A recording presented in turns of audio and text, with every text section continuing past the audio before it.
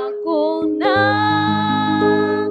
kama wewe, hakuna Mungu kama wewe, hakuna Mungu kama wewe, hakuna Baba kama wewe, hakuna, haleluya, kama wewe, hakuna Baba kama wewe, hakuna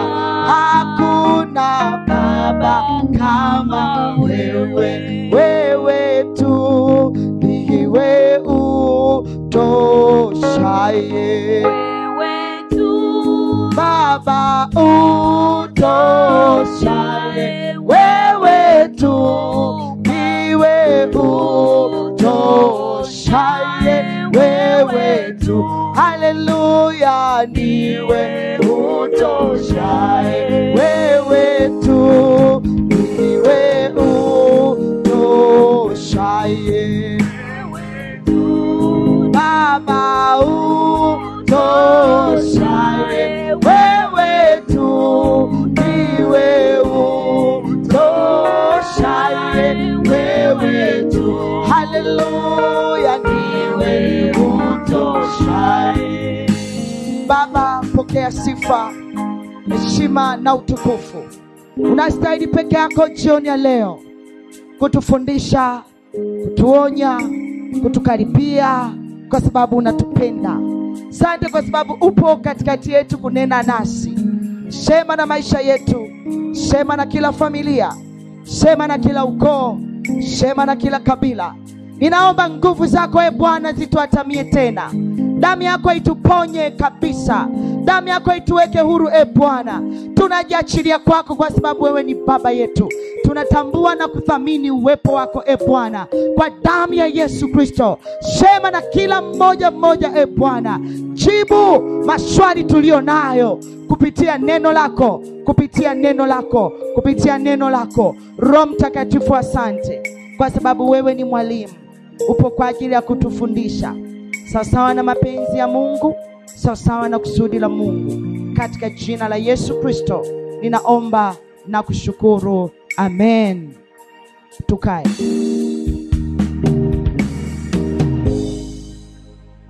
Haleluya. Wangapi ni mara yao ya kwanza hapa ndani? Yaani umekuja leo tu? Tuone mikono yao. Wanasema namshangilieni Yesu kwa makofi. Amen. Tuwape salamu za mwalimu. Amina. Shike mkono jirani yako, mwambie Bwana Yesu asifiwe sana askari mwenzangu. Wewe ni askari halali kabisa. Umehalalishwa kupitia damu ya Yesu, jina la Yesu na wokovu ulio nao. Kwa hiyo kwenye semina hii umekuja kuomba, haujaja kuombewa. Tumia damu ya Yesu, silaha ya vita. Jina la Yesu, silaha ya vita. Changanya na maombi yako. Kila tatizo ulilo nalo, wachawi, waganga, washirikina, wasiokupenda, washughulikie wewe mwenyewe pamoja na Yesu uliye naye. Pambana mpaka kinaeleweka. Pambana mpaka wanakuachia. Pambana mpaka wanaondoka. Pambana mpaka wanakimbia. Pambana mpaka wanakuogopa. Kwa jina la Yesu. Kwa jina la Yesu. Kwa jina la Yesu. Amen. Amen. Kwa Yesu makofi ya shangwe. Haleluya. Yaani hiyo ni hazina kubwa. Hata kama semina itakuwa imeisha, basi utaendelea kuwa na mazoezi kila siku ya kuomba. Amen. Na niweke msisitizo huu, kabla hujalala fanya maombi ya vita. Alafu muombe Roho Mtakatifu akuamshe saa 9 usiku. Ukiamka usianze maombi moja kwa moja. Imba kidogo. Imba kidogo kama nusu saa hivi, imba tenzi, imba nyimbo za kuabudu. Ukiona umeshamaliza nusu saa, anza kuomba. Kwa wale ambao wana pamphlet za maombi, pita kwenye notes zako. Amen. Lakini sasa changanya vyote. Kwa wale wenye pamphlet za maombi, anza na pamphlet ya maombi, ukimaliza pita kwenye notes za seminar. Changanya vyote. Na wale wenye pamphlet za maombi, jaribu kupata muda mchana saa 6 mpaka saa 8. Rudia ile sehemu ya pili. Kwa sababu sehemu ya pili inapambana sana na mbinu nyingi za shetani alizozitengeneza na kuziachilia kuzuia mafanikio yetu. Amen. Amen. Usichoke. Nenda hivyo, nenda hivyo, nenda hivyo mpaka unamaliza siku zako 40. Ukimaliza rudia tena mara kwa mara. Kadri mnavyosogea kuomba, notes zako, pamphlet ya maombi pamoja na CD, basi unasogea pakubwa sana. Amen. Haleluya kanisa. Haleluya tena. Semina yetu ina somo linalosema kushughulikia baadhi ya matatizo mbalimbali tulio nayo. Chanzo chake ni ulimwengu wa roho wa ardhi. Kushughulikia baadhi ya matatizo tulio nayo, chanzo chake kikubwa ni ulimwengu wa roho wa ardhi mbalimbali tulizo nazo, zilizo karibu, zilizo mbali, tulizozibeba na ambazo hatujazibeba. Amen. Haleluya. Haleluya. Na si kila tatizo tulilo nalo chanzo chake ni ardhi, lakini ardhi imechangia asilimia kubwa sana sisi kuwa na hali tulio nayo. Hali tulio nayo. Mstari wetu tunaosoma mara kwa mara, Mambo ya Nyakati wa Pili, sura ile ya 7 kuanzia mstari wa 14 mpaka wa 16. Mambo ya Nyakati wa Pili, sura ile ya 7 mstari wa 14 mpaka wa 16.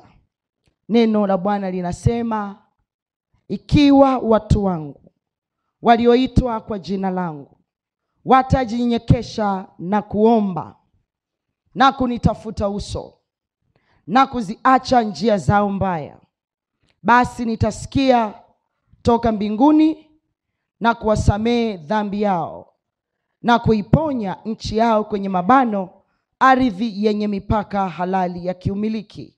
Sasa macho yangu yatafumbuka na masikio yangu yatasikiliza maombi ya watu waombao mahali hapa. Maana sasa nimeichagua nyumba hii na kuitakasa, ili kwamba jina langu lipate kuwako huko milele. Yatakuwako na macho yangu na moyo wangu daima. Amen. Haleluya. Kitabu cha Ezekiel sura ile ya 22 mstari wa 30 na 31. Kitabu cha Ezekiel 22 mstari wa 30 na 31. Biblia inasema, nami nikatafuta mtu miongoni mwao atakayelitengeneza boma na kusimama mbele zangu mahali palipobomoka kwa ajili ya nchi, ardhi maana yake, nisije nikaiharibu. Lakini sikuona mtu. Kwa sababu hiyo nimemwaga ghadhabu yangu juu yao, nimewateketeza kwa moto wa hasira yangu, nami nimeileta njia yao wenyewe juu ya vichwa vyao, asema Bwana Mungu. Nami nikatafuta mtu miongoni mwao atakayelitengeneza boma na kusimama mbele zangu mahali palipobomoka kwa ajili ya nchi, nisije nikaiharibu. Lakini sikuona mtu. Sikuona mtu anayeombea ardhi. Kwa sababu hiyo nimemwaga ghadhabu yangu juu yao, nimewateketeza kwa moto wa hasira yangu, na nimeileta njia yao juu ya vichwa vyao. Tunaposimama kuomba namna hii kwa habari ya ardhi, ndio tuko sawa. Tunaondoa ile hasira ya Bwana, tunaondoa ule moto, tunaondoa na ile ghadhabu ambayo imekuwa ikitutesa. Simama mahali palipobomoka. Lawama weka pembeni. Beba moyo wa toba na maombi tu. Hatuna wa kumlaumu mpaka sasa. Amen. Lawama weka pembeni. Beba maombi ya vita. Fanya maombi ya vita. Pita kwenye notes zako ili uombe bila kuchoka. Omba huku unasoma mistari mingi ambayo tumekupa na ambayo Roho Mtakatifu atakuongezea. Ikiwa watu wangu walioitwa kwa jina langu watanyenyekea na kuomba na kunitafuta uso na kuziacha njia zao mbaya, nitasikia kutoka mbinguni na kuwasamehe dhambi yao na kuiponya nchi yao. Haleluya. Tutaendelea kuangalia baadhi ya njia mbaya na dhambi tuzitendazo ambazo zinamuhusisha mtu na ardhi katika kufungwa kwake. Na katika ulimwengu wa roho, ardhi peke yake ina uwezo wa kutunza kumbukumbu nyingi sana. Na ikiwa inazitunza zikiwa hai. Maisha yako lazima uwe mwangalifu sana. Tunapopita kwenye njia mbaya na kutenda dhambi, ardhi inatunza kumbukumbu. Haleluya. Nchi inatunza nini? Kumbukumbu ya zile njia mbaya tulizozitenda. Ngoja nikupe mfano wa huu mstari. Kumbukumbu la Torati sura ile ya 30 mstari wa 19. Kumbukumbu la Torati sura ile ya 30 na ule mstari wa 19. Nazishuhudia mbingu na nchi, manake ardhi hiyo, juu yenu hivi leo kuwa nimekuwekea mbele yako uzima na mauti, baraka na laana. Basi chagua uzima ili uwe hai, wewe na uzao wako. Nazishuhudia mbingu na nchi na ardhi juu yenu hivi leo kuwa nimekuwekea mbele yako uzima na mauti. Kwenye ardhi hiyo, baraka na laana. Chagua uzima ili uwe hai, wewe na uzao wako. Mwandishi wa Biblia inaitwa Habari Njema, Kiswahili cha kisasa, anasema naziita mbingu na dunia zishuhudie juu yenu leo kwamba nimewapeni uchaguzi kati ya uhai na kifo, kati ya baraka na laana. Basi chagueni uhai, nyinyi na wazawa wenu mpate kuishi. Naziita mbingu zishuhudie na ardhi ishuhudie. Hawa ni mashahidi. Unapotenda dhambi wanashuhudia, alafu wanatunza ile kumbukumbu. Haleluya. Haleluya. Wanatunza kumbukumbu. Hawa ndio mashahidi. Ukitaka kufuta kumbukumbu na ushahidi kwenye ardhi ya mambo yoyote, njia mbaya na dhambi tulizotenda, sema na ile nchi, nafuta kumbukumbu na ushahidi. Kwa sababu zenyewe ndio zimepewa kutunza, zimepewa kushuhudia.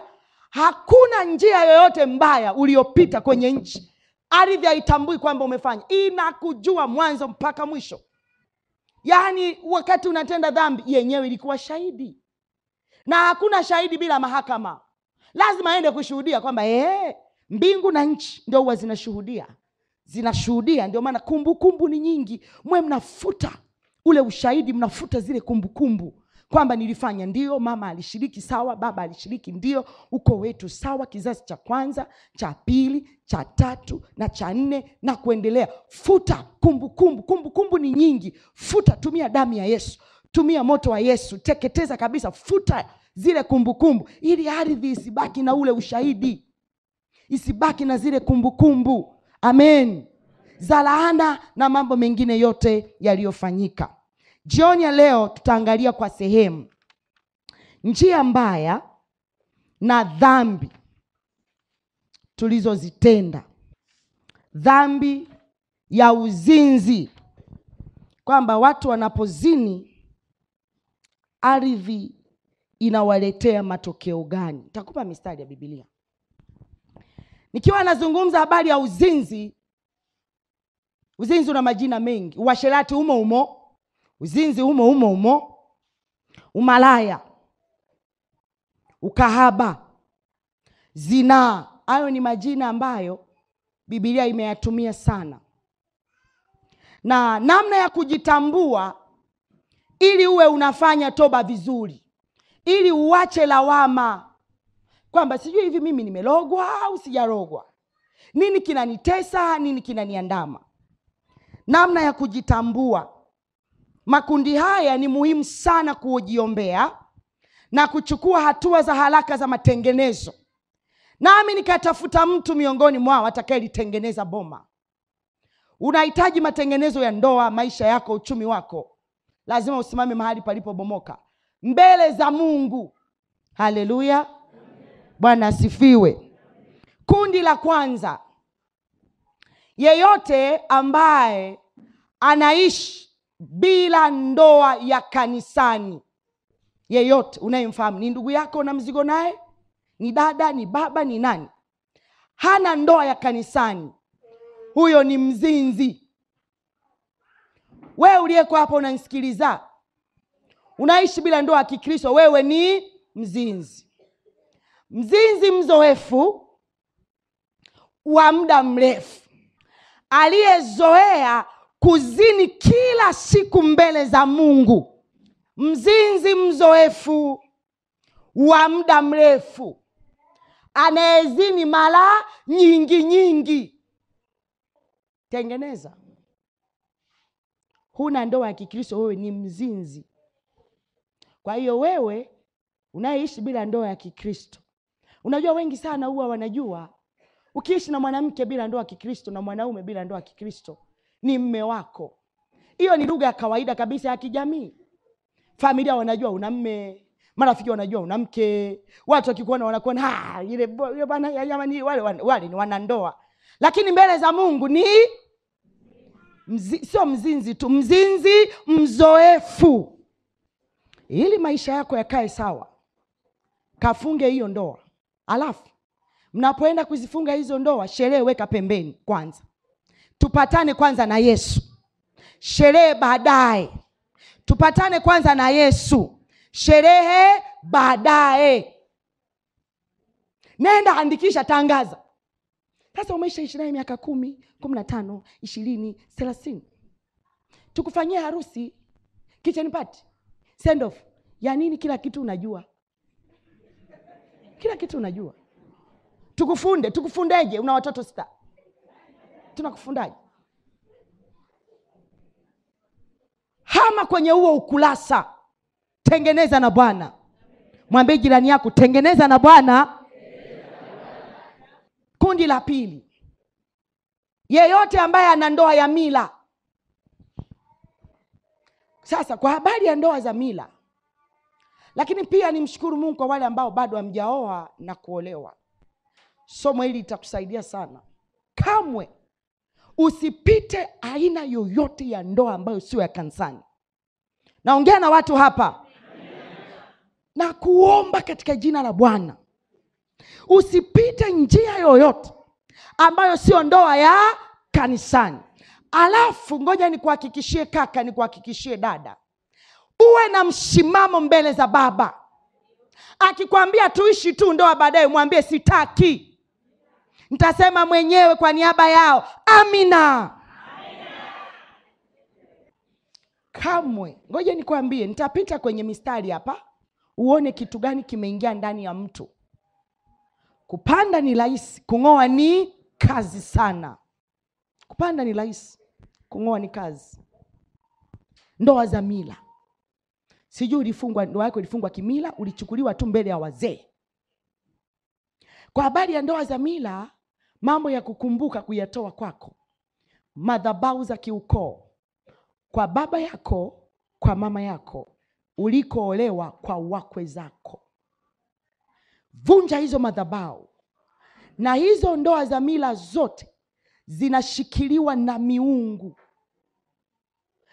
Miungu ndio inayowatesa wale watu. Itapambana nao mchana na usiku mpaka watajua ni nini. Miungu huwa inakaa ndani ya mtu. Miungu inatangulia mbele ya mtu. Miungu inatangulia, inamfuatilia mtu nyuma, inafuatana naye kwa nyuma. Miungu huwa inamzunguka mtu pande zote, inambana hawezi kuchipua. Lakini kuna magonjwa ya kurithi yanaingia muda ule ule. Unashangaa kwenye hii familia kuna kansa iko kule, inampata mtu yule. Yaani mnaruhusu magonjwa ya kurithi, tabia za kurithi kuingia ndani ya watu wale kwa haraka. Jambo lingine la kukumbuka, kumbuka waliifungaje ile ndoa ya mila. Kumbuka lile tukio. Ninatafuta walitumia nini kufunga ile ndoa. Waliwakalisha wapi? Waliwapeleka wapi? Sadaka gani ilitolewa? Jizoeze kujiombea. Ndio maana nimesema hivi, kwa somo hili lawama weka pembeni. Jamani, tumeshazini sasa, hatuna namna. Ni lazima tuende mbele za Baba tumwambie, Baba nisamehe. Nisamehe, lakini nitoe hapa. Nitoe kwenye hii laana. Nitoe kwenye hiki kifungo. Amen. Haya. Kundi la 3. Yeyote mwenye ndoa ya kiserikali. Naipenda sana serikali yangu, lakini napofika kwenye kusimama mbele za Mungu, lazima nizungumze cha Mungu. Amen. Ya Kaisari mpeni Kaisari, ya Mungu mpeni Mungu. Ndoa ya serikali. Mambo ya kushughulikia. Ulifungia wapi? Nani alikufungisha ndoa? Ulitamka nini? Au ni mambo ya kukumbuka? Hiyo ni sheria sasa. Alafu ndoa zozo, mtu yote aliyefunga ndoa ya kiserikali, unajua ni mzinzi wa muda mrefu. Mzinzi mzoefu, aliyezoea kuzini mara nyingi. Kwa sababu wakati hiyo ndoa inafungwa, sikusikia aliyekufungisha hiyo ndoa akisema, ndoa hii nimeifunga leo kwa jina la Baba na la Mwana na la Roho Mtakatifu. Unaona utofauti wa anayetawala katika ulimwengu wa roho? Mmeiona tofauti? Anayetawala na kumiliki katika ulimwengu wa roho wa wale watu. Ndoa za kiserikali inabidi upambane sasa na miungu yote ya Jamhuri ya Muungano wa Tanzania. Wewe cheka, vita ya watu hawa si ndogo kama unavyofikiri. Sisi tunaokaa tunawaombea hawa watu mara kwa mara, hali zao ni ngumu mno. Ndio maana wenye ndoa za mila waliojichukua tu, unaenda tu na mahali hujatolewa. Kesi ya hiyo ndoa ikitokea, au na ndoa ya kiserikali, ni ngumu sana wachungaji na wainjilisti kuitatua, kwa sababu haina madhabahu ya Mungu aliye hai. Ngumu sana kuitatua kwa sababu hawakuhusika. Kwa hiyo mnataka tufanyeje sasa? Ukianza na mashetani, maliza na mashetani. Yaani ndio maana waonya vijana, nyosha mstari. Na waonya mabinti, nyosha mstari. Wewe sio nyanya, wewe sio kitunguu, kwamba eti tuishi tutatengeneza baadaye. Subutu. Utakuwa mzinzi mzoefu wa muda mrefu. Ndiyo maana tukiita watu kuja kushiriki meza ya Bwana, kundi kubwa limekaa kwenye viti. Unafikiri kwa nini? Dhamira yako inakushtaki. Mioyo yetu isipotushtaki, tuna ujasiri mbele za Baba. Unafikiri kwa nini wa msimami? Moyo wako unakushtaki, yaani unakataa. Na kuna baadhi ya makanisa tulio nayo, tukiwa tunabatiza watoto, unashangaa mchungaji anasema wenye ndoa za Kikristo wabaki. Unarudi wewe kwenye kiti na mtoto wako, unafikiri jambo zuri? Baya sana. Ndio ujue kuna gap kubwa kati yako wewe na Mungu. Au unafikiri Mungu hawaheshimu wachungaji? Anawaheshimu sana. Au unafikiri Mungu haheshimu madhabahu? Anaiheshimu sana. Tuende wapi sasa? Ndio tunakofungia ndoa, ndio tunakopeleka wagonjwa, ndiko tunakopeleka misiba. Madhabahu zinaheshimika sana. Hata kwenye Agano la Kale walikuwa wanaitwa makuhani. Endelea kupita njia za mkato, utashangaa mbele ya safari. Alafu usisahau, kila unapopita kwenye njia mbaya na kutenda dhambi, mbingu na nchi zinafanya nini? Zinashuhudia na kutunza kumbukumbu. Acha uzinzi. Wachungaji wamepita na wakati. Acha uzinzi. Mchungaji huyu naye kila siku anaongea hayo, mwinjilisti anaongea hayo. Sio anaongea hayo. Biblia imetupa midomo ya kusema na inatuambia fululiza kusema, fululiza kusema, fululiza kusema, fululiza kusema. Fululiza kusema. Onya, karipia. Sasa utatengenezaje? Unajua wengi sana nikianza kuingia kwenye mambo yanayokufuatilia, utajikuta ulikuwa unaomba vibaya ukifikiri umerogwa, kumbe hujarogwa. Kwa hiyo tuna maombi mengi ya muda mrefu hata yashughuliki na adui, wakati wewe mwenyewe ndio shida. Ndoa za serikali hizo, pambana kuondoa miungu ya Jamhuri ya Muungano wa Tanzania. Kundi la 4, familia zote ambazo tunatoka kwenye ndoa za wake wengi. Sina wa kumlaumu. Nimezaliwa tu nimemkuta baba na wake 3, wake 2, wake 4. Familia za kichifu, familia za kitemi, sina namna. Lawama weka pembeni, beba moyo wa toba. Kwa hiyo hapa utajiombea wewe, ndugu zako na baba na mama. Simama tu mahali palipobomoka. Nami nikatafuta mtu miongoni mwao atakayelitengeneza boma na kusimama mbele zangu mahali palipoharibika kwa ajili ya nchi. Amen. Lawama weka pembeni. Weka pembeni. Kundi la 5. Watoto wote tuliozaliwa nje ya ndoa ya Kikristo. Nasi tuko kwenye vifungo. Uwe umezini, uwe hujazini, hicho kitu kitakufuatilia tu. Na namna ya kung'oa huo mzizi na hilo shina, fanya toba, kwa sababu umezaliwa nayo. Umeitoa kwa baba, umeitoa kwa mama. Fanya toba. Fanya toba. Amen.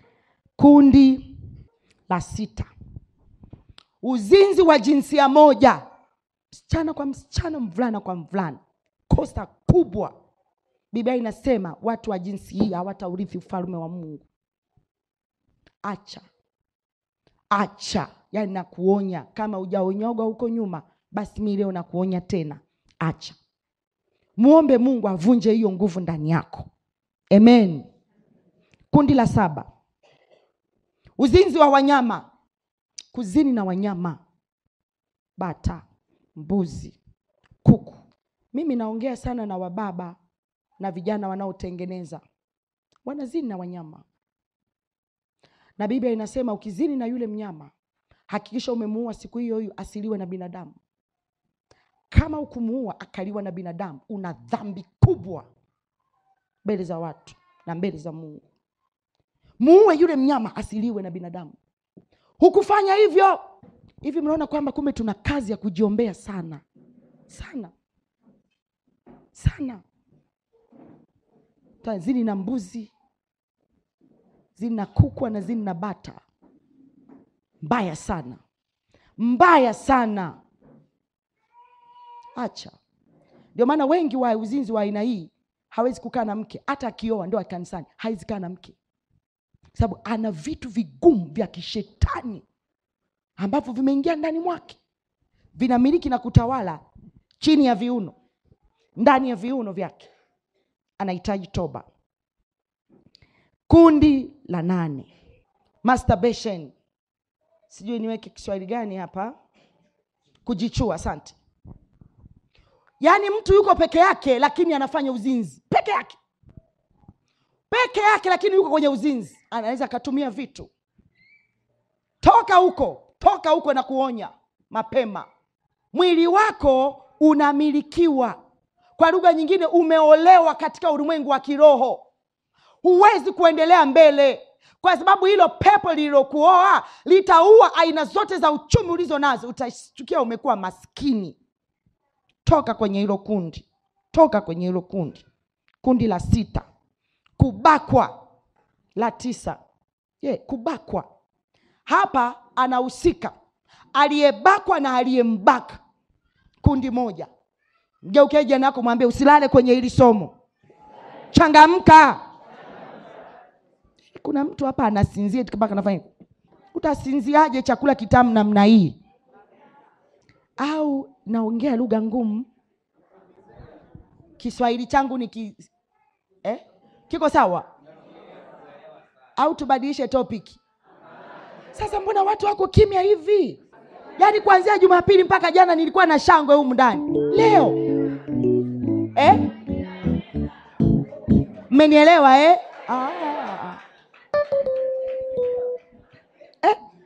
Sasa yani watu wako kimya, hata kumsupport mwalimu hamna.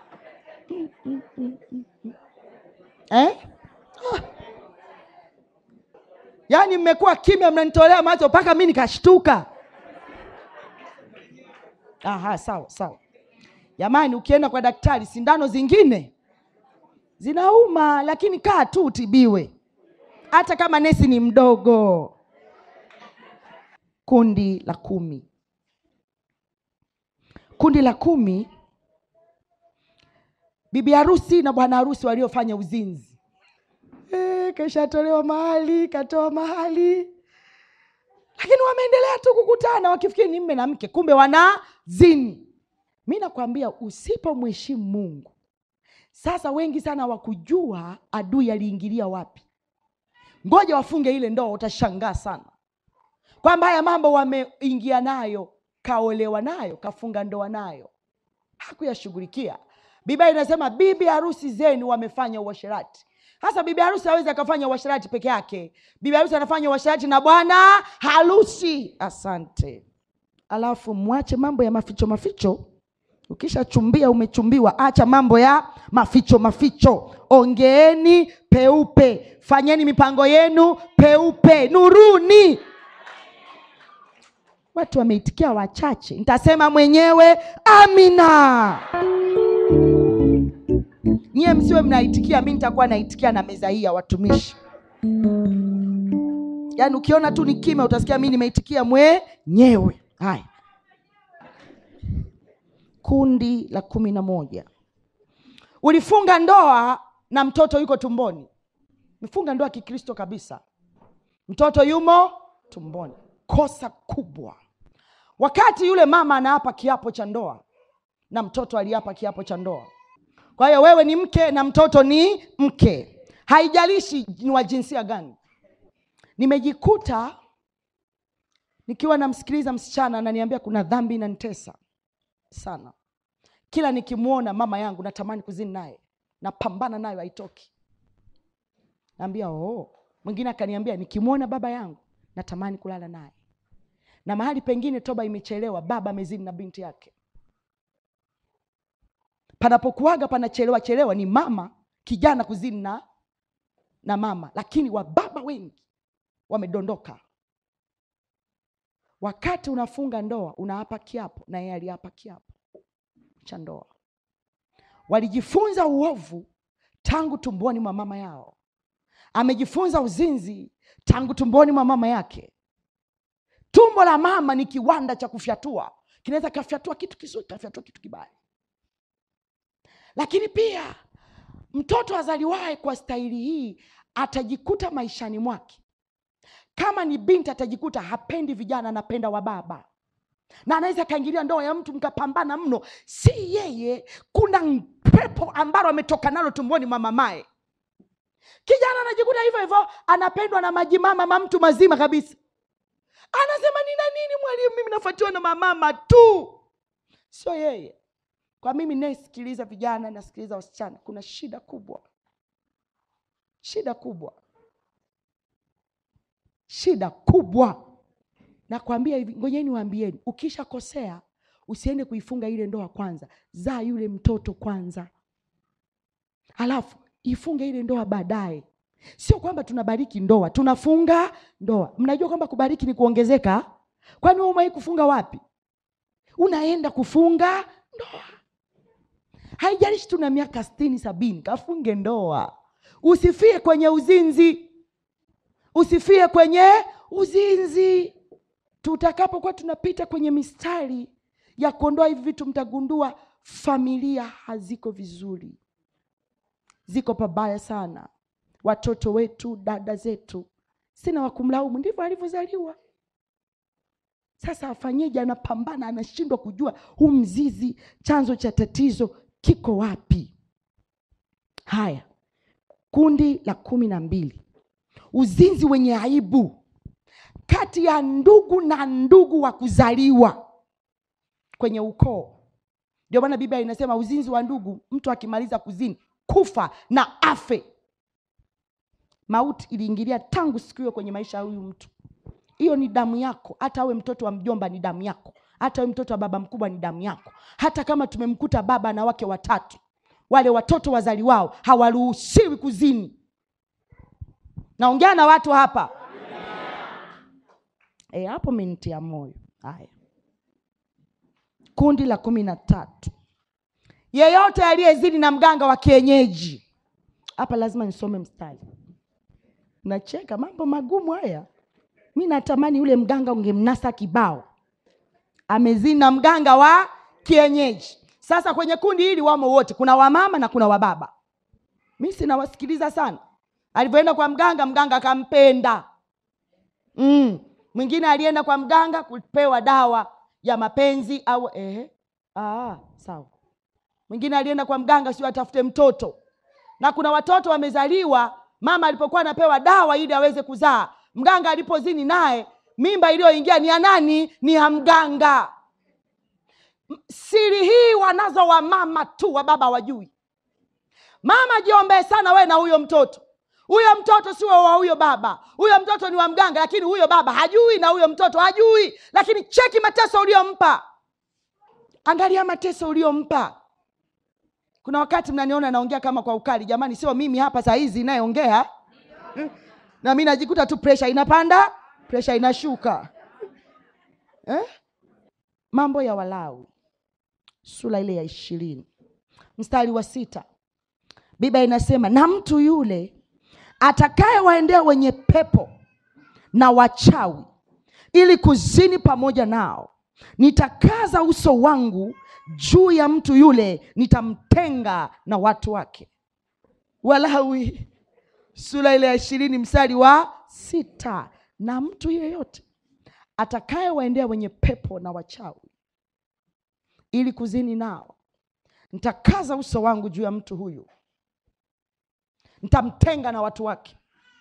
Hasira ya Mungu huwa inawaka sana juu ya mtu huyo. Alafu kitakachotokea ni roho ya kukataliwa.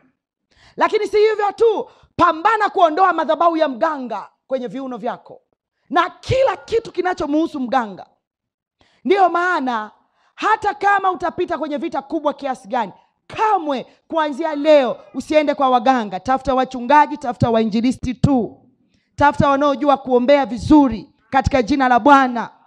Yaani banana hivyo hivyo, ipo saa ya Bwana utafunguka tu. Waganga ni waongo. Hakuna mganga ana ukweli hata huyu. Alafu waganga wote ni mashetani. Umeenda kuzini na mganga kweli? Na uchafu alionao mganga kweli?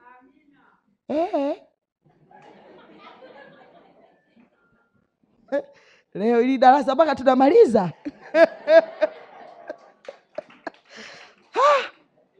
Mbaya sana, mbaya sana. Wengi sana waliozini na mganga, yeyote aliyezini na mganga utashangaa huwa anasingiziwa mchawi. Anasingiziwa mshiki. Tunaona tu inaanza kuzuka. Inazuka tu. Anasingiziwa, lakini kuugua magonjwa ndani ya viuno, nimeongea herufi kubwa, yasiyopona. Kuandamwa na harufu mbaya kati ya wababa na wamama. Alafu kama una mke alizini na mganga na ni mke wako, ukienda kukutana naye, huyu baba ataanza kuumwa kwa sababu ile miungu ya mganga inamkataa huyu baba. Huko ulikoenda ni kubaya sana, hujajua tu. Hujajua tu. Nimeongea kwa herufi kubwa, naishia hapo. Haya, kundi lingine. Kundi la 14. Uliishi kwanza ukafunga ndoa baadaye. Shughulikia madhara na matokeo ya dhambi na zile njia mbaya tulizopita. Nini kiliingia kwa watu hawa? Ni kweli ana ndoa ya Kikristo, lakini aliyeishi kwanza akaja kaifunga ile ndoa baadaye. Kundi la 14. Kwa wale ambao wanajiona ni wazinzi alafu wanaamua kurudi kundini.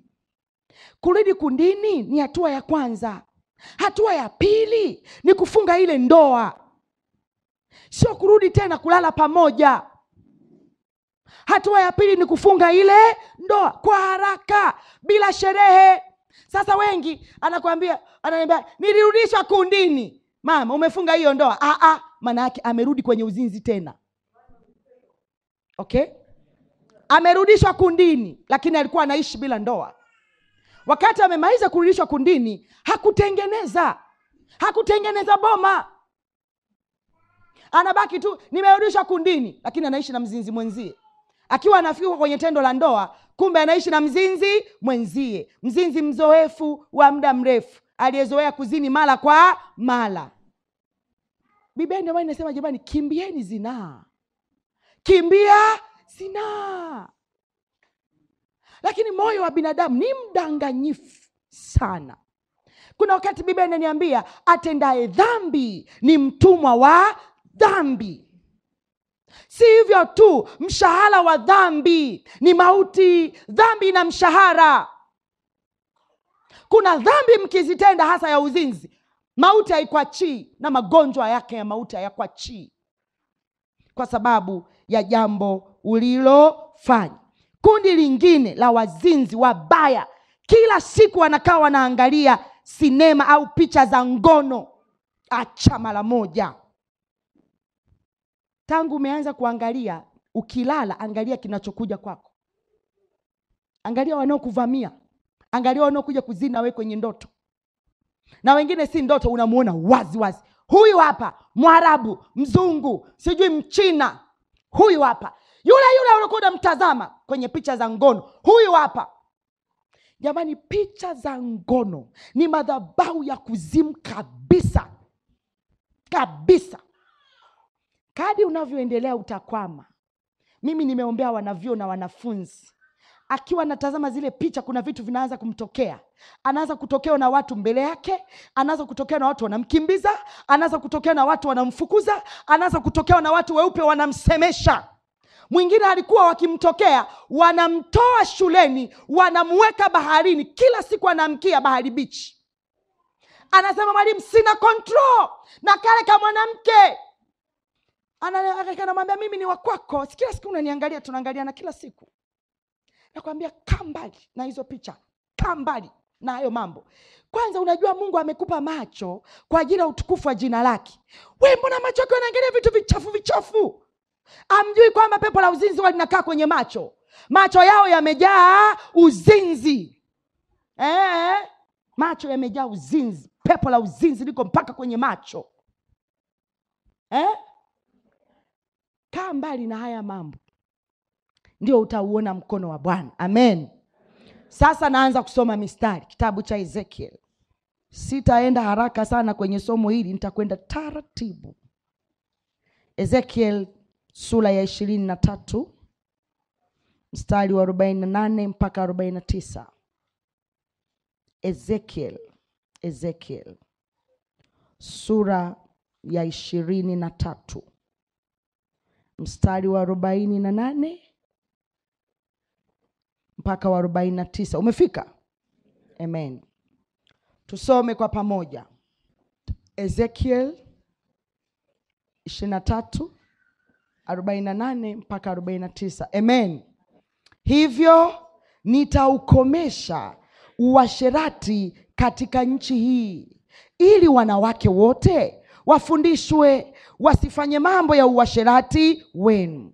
Nao watawalipa ninyi malipo ya uasherati wenu, nanyi mtachukua dhambi za vinyago vyenu, nanyi mtajua ya kuwa mimi ndimi Bwana. Nitaukomesha uasherati katika nchi hii. Kuzini wamezini, kumbukumbu inabaki kwenye ardhi. Na tumeona uwezo mkubwa tuliopewa na Mungu kwa vinywa vyetu kupita kwenye eneo. Ardhi kusaidie kukomesha ule uasherati, isemesha ile nchi. Lakini pia kumbuka, ni wapi ulipoanguka ukatubu? Wakati unazini ulikuwa wapi? Lile eneo limekufunga wewe, umeshikwa kwenye ile ardhi. Ulizini wapi? Guest house, nyumbani, kwenye mapagale, kwenye mashamba, kwenye majani ya wapi? Wakati unazini ulikuwa wapi? Nenda kwenye ile ardhi, achilia damu ya Yesu ndani ya nchi na nje ya nchi. Kwa wale mliosoma nje ya nchi, ardhi ina kumbukumbu ya mtu. Ardhi ina ushahidi ya kwamba wewe ni mfungwa kwenye lile eneo. Usipojua namna ya kuomba hii toba ya ardhi, mimi nakwambia utabaki umefungwa sana. Na ngoja nikwambie mambo ya ajabu kwenye ardhi. Ardhi yoyote yenye mambo magumu na mtu huwa inatembea naye. Ukitaka kujua kwamba nchi huwa inatembea na wewe, tembea muda ambao utaliona jua linatembea na mtu. Utagundua ukiwa unatembea na jua hiyo ni ishara ya kwamba naweza nikatembea na kitu changu chini. Naweza nikatembea na laana nilio nayo, nikaishi nao, nikalala nao, na nikaiacha mahali. Ni hatari sana kuzini nyumbani. Ile ardhi inapata shida tangu siku hiyo. Hatari sana kuzini shambani. Shamba linabeba pepo la uzinzi. Lile pepo la uzinzi litasumbua mahindi, viazi na mihogo. Yaani utakaa uelewe. Mwingine akaniambia, mwalimu, nilifumaniwa kwenye banda la kuku. Nikamwambia, angalia ulivyowatesa kuku. Hali inakuwa mbaya. Mbaya sana. Haya, mstari mwingine. Walawi sura ile ya 19 mstari wa 29. Mambo ya Walawi. Walawi 19 mstari wa 29. Biblia inasema, usimnajisi binti yako ili kumfanya awe kahaba. Isiwe hiyo nchi, manake ardhi, kuandama ukahaba, na nchi kujawa na uovu mkuu. Yani huu mstari lazima uwe nao. Una vitu vingi vya kukusaidia kushughulika na toba.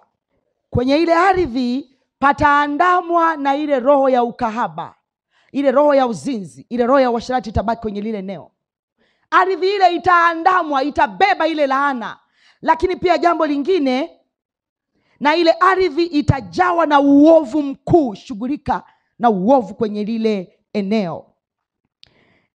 Mwandishi wa Biblia ya Habari Njema ana Kiswahili cha kisasa zaidi. Anasema hivi, usimchafue binti yako kwa kumfanya kahaba. Nchi nzima, manake ardhi yote, isije ikaangukia katika ukahaba, na hivyo kujaa uovu kwenye lile eneo. Nchi nzima itaangukia kwenye ule ukahaba, itageukia kwenye ule ukahaba. Ndio maana watu waliozini nyumbani, au yale makundi mbalimbali ya kujitambua, mnajua kwenye zile familia kuna roho ya uzinzi. Azaliwae leo, aliyezaliwa pepo la uzinzi kwenye ile familia sio la kawaida. Kwa nini hatujaenda na toba, tukasimama palipobomoka kwenye ile ardhi na kufuta hivyo vitu? Lile pepo linabaki pale. Ni hatari sana kuzini nyumbani. Hatari sana kuzini nyumbani. Lile pepo huwa linaiandama ile nchi, na watu wanaokaa pale watateswa na ile laana. Naongea na mtu hapa. Walawi sura ile ya 18. Walawi 18. Nitasoma taratibu sana hii mistari, kuanzia mstari wa kwanza. Kumetajwa aina nyingi sana za uzinzi. Walawi 18 kuanzia ule mstari wa kwanza na kuendelea kidogo. Amen. Tutaona aina nyingi sana za uzinzi hapa ambazo zinapigwa marufuku kwamba haya mambo yasifanyike kabisa. Kwa hiyo utakuwa unajikagua, ujue ya kwamba kumbe Biblia nayo iliandika mambo haya. Hakuna ilichobakiza. Hakikisha umefika, maana tutasoma wote na mwalimu. Subiri kidogo na kutafutia tafsiri za Biblia nyingine ili uwe unaona kumeandikwa nini. Haleluya. Haya, tuanze kusoma. Walawi 18 kuanzia mstari ule wa kwanza na kuendelea. Amen. Okay, haya, tuanze kusoma. Bwana akanena na Musa na kumwambia, nena wewe na wana wa Israeli, uwaambie, mimi ndimi Bwana Mungu wenu. Nanyi msifanye matendo kama yale ya nchi ya Misri mnayoikaa, wala msifanye matendo kama yale ya nchi ya Kanaani mtakayo wapeleka, wala msiende katika amri za wao hao. Mtazifanya hukumu zangu, nanyi mtashika amri zangu, ili mwenende katika hizo. Mimi ndimi Bwana Mungu wenu. Kwa ajili ya hayo mtazishika amri zangu na hukumu zangu, ambazo mtu akizitumia ataishi kwa hizo. Mimi ndimi Bwana. Mtu yeyote aliyewa kwenu asimkaribie mwenziwe aliye wa jamaa yake ya karibu, ili kufunua utupu. Mimi ndimi Bwana. Jamaa yake ya karibu, ndugu yake wa karibu. Kamwe usizini naye. Maonyo hayo. Ngoja tuendelee. Tumefika mstari wa ngapi? Wa 6, si ndio? Haya, twende mstari wa 6, wa 7. Haya. Utupu wa baba yako wala utupu wa mama yako usifunue, maana ndiye mama yako. Usifunue utupu wake. Mstari wa 8. Utupu wa mke wa baba yako. Rudia tena. Utupu wa mke wa baba yako usifunue, maana ni utupu wa baba yako. 9. Utupu wa umbu lako, binti ya baba yako au binti ya mama yako, kwamba alizaliwa nyumbani mwenu au kwamba alizaliwa kwingine, utupu wa hao usifunue. Yani baba yako kwamba alizaa nje huko, alafu wewe unasema eti yule binti ni halali yangu, yule kijana ni halali yangu. Kosa kubwa. Unakuwa ni sawa sawa na umezini na baba yako. Unaona dhambi ilivyo? Ni laana. Ni laana kubwa. Hujai kuona? Laana maana yake kuto kufanikiwa, kuto kustawi. Ardhi inashindwa kukupa kile kinachotakiwa kwenye maisha yako. Mstari wa ngapi tumefika? Wa 10, si ndio? Haya, twende. Utupu wa binti ya mwanao mume au utupu wa hao. No. Au utupu wa binti ya binti yako. Utupu wa hao usifunue, kwa kuwa ndio utupu wako mwenyewe. 11. Utupu wa binti ya mke wa baba yako aliyezaliwa na baba yako. Yeye ni umbu lako. Umbu ni dada. Usifunue utupu wake. 12. Usifunue utupu wa umbu lake baba yako. Yani dada wa baba yako. Huyo ni shangazi yako. Sijui huku duniani kuna mashida gani. Na wewe dada, hata kama umeenda kumsaidia dada yako kazi, amejifungua, usizini na shemeji yako. Mtasema mwenyewe amina. Una matatizo gani? Dhambi hiyo itakutesa siku ukiolewa wewe. Mlango ule ulioufungua utauona unakutesa kwa mume wako. Yani ukitenda dhambi unavuna kile ulichopanda. Ukitaka usivune, usipande. Kupanda ni rahisi, kung'oa ni kazi. Kwanza hujui unang'oa nini. Hujui kuna magugu yanaota yamefanana na ngano. Utayang'oaje sasa? Yanafanana hivyo hivyo na ngano. Yesu alisema yaacheni yakue pamoja. Mstari wa ngapi? 13. Usifunue utupu wa umbu la mama yako, maana yeye ni jamaa ya mama yako aliye karibu. 14. Usifunue utupu wa ndugu ya baba yako. Usimkaribie mkewe huyo, yeye ni shangazi lako. 15. Usifunue utupu wa mkweo mwanamke, yeye ni mke wa mwanao. Usifunue utupu wake huyo. Usifunue utupu wa mke wa nduguyo, maana ni utupu wa nduguyo. Usifunue utupu wa mwanamke na binti yake. Usimtwae binti ya mwanawe mume au binti ya binti yake, ili kufunua utupu wake. Hao ni jamaa ya karibu, ni uovu mkuu. Yani kuna siku nilikuwa namwombea mama, ana mpenzi wake wa nje, alafu eti mpenzi huyo anatembea na mtoto wa yule mama. Yani mimi nasema hivi, mchungaji, yani mimi Biblia hii ingesema kwamba mtumishi wa Mungu kama mimi nikiwa nafundisha hivi juu ya uzinzi, alafu nimewaombea wale waliozini wakanisimulia uzinzi mgumu, mimi nasema wangesema mimi niwe nakaa na fimbo kwenye chumba cha maombi. Yani mimi nakwambia, mtu akiwa ananisimulia mkono wangu unafanya nini? Yani unaniwasha, alafu nasema huyu mzee, mimi nakwambia natamani mnasa vibao. Huyu kijana nilipaswa nimpige. Yaani wanatusimulia paka unasikia leo nimesikia habari. Unamtazama, naambia Jesus. Nikamwambia unajua umefanya vitu vya aibu. Alafu unajua haya mambo yameandikwa, yaandikwa Agano la Kale, si ndio? Wale mnaosemaga watumishi wanaobii tu Agano la Kale. Haya mambo yako kwenye makabila zetu mpaka leo. Yako mpaka leo. Yaani kuna makabila kuna uzinzi mbaya. Eti bibi kizee anaoa kijana. Tena mtoto wake wa kuzaa. Mchawi huyo. Anafananishwa tu na dhambi ya uchawi. Ni uovu mkuu. Haleluya. Haya, 10 na ngapi? 18. Wala usimtoe mwanamke na jamaa yake ya karibu, ni uovu. No. Pamoja na nduguye, awe mtesi wake na kufunua utupu wake pamoja na nduguye. Huyo wa pili atakapokuwa yu hai. Ngoja nirudie vizuri mstari wa 18. Wala usitwae mwanamke pamoja na nduguye, awe mtesi wake na kufunua utupu wake. Huyo wa pili atakapokuwa yu hai. Yaani uruhusiwi kabisa kuoa mtu na dada yake, mtu na mdogo wake. Ni dhambi kubwa. Mstari wa ngapi tumefika? 19. Soma. Nawe usimkaribie mwanamke kufunua utupu wake wakati wa kutengwa kwa ajili ya unajisi wake.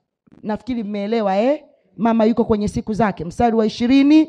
Usilale na mke wa mwenzio. Rudia tena. Usilale na mke wa mwenzio. Rudia tena. Usilale na mke wa mwenzio ukajitia unajisi naye. Na usilale na mme wa mwenzio. Wewe. 22. 21. Nawe usitoe kizazi chako chochote na kuwaapisha kwa Moleki, wala usilinajishi jina la Mungu wako. Mimi ndimi Bwana. Kuna baadhi ya kina mama akili zao ni mbovu. Eti nyumbani pesa hakuna, anazungumza na watoto wake, naomba muwe makahaba, muwe mnaleta hela hapa ndani. Na watoto wanakubali. Mama amewaruhusu. Mbaya sana. Mbaya sana. Mbaya sana. Hiyo ni dhambi mbaya. Haya, 22. Usilale na mwanamume mfano wa kulala na mwanamke, ni machukizo. Wala usilale na mnyama yeyote ili kujitia unajisi kwake. Wala mwanamke asisimame mbele ya mnyama ili kulala naye, ni machukizo. Jamani, si mnaona siku hizi watu wanafunga ndoa na wanyama? Anafunga ndoa na umbwa, na farasi, na nyau. Na anaenda kanisani analivalisha shela. Hivi mnafikiri ni Agano la Kale tu? Yako mpaka leo. Yako mpaka leo. Ningekuwa nimekuja na vifaa vyangu vya picha, ungeshangaa kuona hizo ndoa. Kijana anaoa kijana mwenzie, na yule anayeoa kijana mwenzie anavaa shela. Alafu eti anasindikizwa kabisa na mama yake na mchungaji kwa madhabahu, na anaifunga ile ndoa. Mama anasema namtoa kijana wangu aolewe na kijana. Siku hizi kuna ndoa mama ni mmoja, wanaume wawili, na wote wanaenda kufunga ndoa. Wote wanasema huyu ni mke wangu. Na huyo binti kwa hapa katikati, huyu anaapa kiapo na huyu anaapa kiapo, wanavalisha pete, anavalisha pete, ni mke wetu. Kuna mambo yanaendelea hapa duniani ni mazito. Ndio maana msionagi kwa nini Mungu alimaliza Sodoma na Gomora. Saizi hatuoni Sodoma na Gomora inamalizwa, lakini tunaona kizazi kwenye ukoo wameisha wote. Moto unapita unawateketeza mpaka uelewi hawa watu wamekosea nini mbele za Mungu na wamefanya nini. Sasa mambo ya kushughulikia, mstari wa 24. Nini tunachoshughulikia sasa hapa? Mstari wa 24 na kuendelea. Amen. Haya, tuanze kusoma. Msijitie unajisi katika mambo hayo hata mojawapo, kwa maana hizo taifa nitakazozitoa mbele zenu zimekuwa najisi kwa mambo hayo yote, na hiyo nchi imekuwa najisi. Umeona ardhi imekuwa najisi kwa ajili ya hayo, na ipatiliza uovu wake juu yake, na hiyo nchi ardhi yatapika wenyeji wake na kuwatoa. Unaona kinachotokea?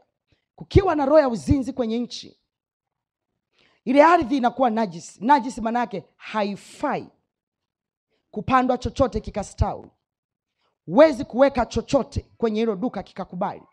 Kuna watu wanazini dukani, wanazini kazini, wanazini ofisini, uzinzi kazini, uzinzi sokoni, uzinzi dukani. Hujajua unachokiweka dukani. Ardhi inakuwa najisi, haifai kubeba baraka yoyote. Ulime, ufuge, uuze pale, inakataa ile nchi. Alafu jambo lingine la kushughulikia kwa ajili ya hayo, na ipatiliza uovu wake juu yake. Shughulika na mapatilizo ya uovu. Kupatilizwa ni kurithi, laana za kurithi, magonjwa ya kurithi, tabia za kurithi. Ghafla zinawaandama watu wa lile eneo, kwa kujua, kwa kutokujua kwao. Jambo lingine la kushughulikia, na hiyo ardhi yatapika wenyeji wake na kuwatoa. Ghafla mtu anaishi, kumbe nchi ilishamtapika siku nyingi. Kwenye ardhi pameandikwa maandishi, huyu mtu ameshatapikwa. Yaani popote unapokuwa ardhi inasikia kichefuchefu. Chochote unachokiweka kabla hakijakomaa, nchi inatapika kile kitu. Utaishi maisha ya kutapikwa na kutolewa, kufukuzwa. Ardhi inawatoa watu kazini, kwenye ndoa zao, kwenye biashara. Hakuna mahali hautafukuzwa, hakuna mahali hautatolewa, kwa sababu ardhi ndivyo inavyosema atolewe. Hata ukimbie nchi hii uende nje ya nchi yako pale pale, hama Msoma, hama Mgumi, nenda katafute kazi mahali pengine, ardhi inakufuatilia hivyo hivyo. Hivyo hivyo unapomaliza kufanya maombi ya toba, geuza lile neno, nchi haitanitapika tena, nchi haitanitoa tena. Amen. Na ule mstari wa 26, kwa hiyo mtazishika amri zangu na hukumu zangu, wala msifanye machukizo hayo mojawapo. Futa laana zote za machukizo. Yeye aliyemzalia wala aliye mgeni kati yenu. Wale waliozaliwa pale na wageni. Jamani, kuna wageni wawatembeleao, wazinzi, wanazini kwenye nyumba. Biblia inazungumza habari ya vitanda vya uzinzi, ardhi iliyobeba uzinzi, mashuka ya uzinzi, nguo za uzinzi, pesa ya uzinzi, zawadi za uzinzi, za ukahaba. Alafu unajua eti uko sawa. Hauko sawa.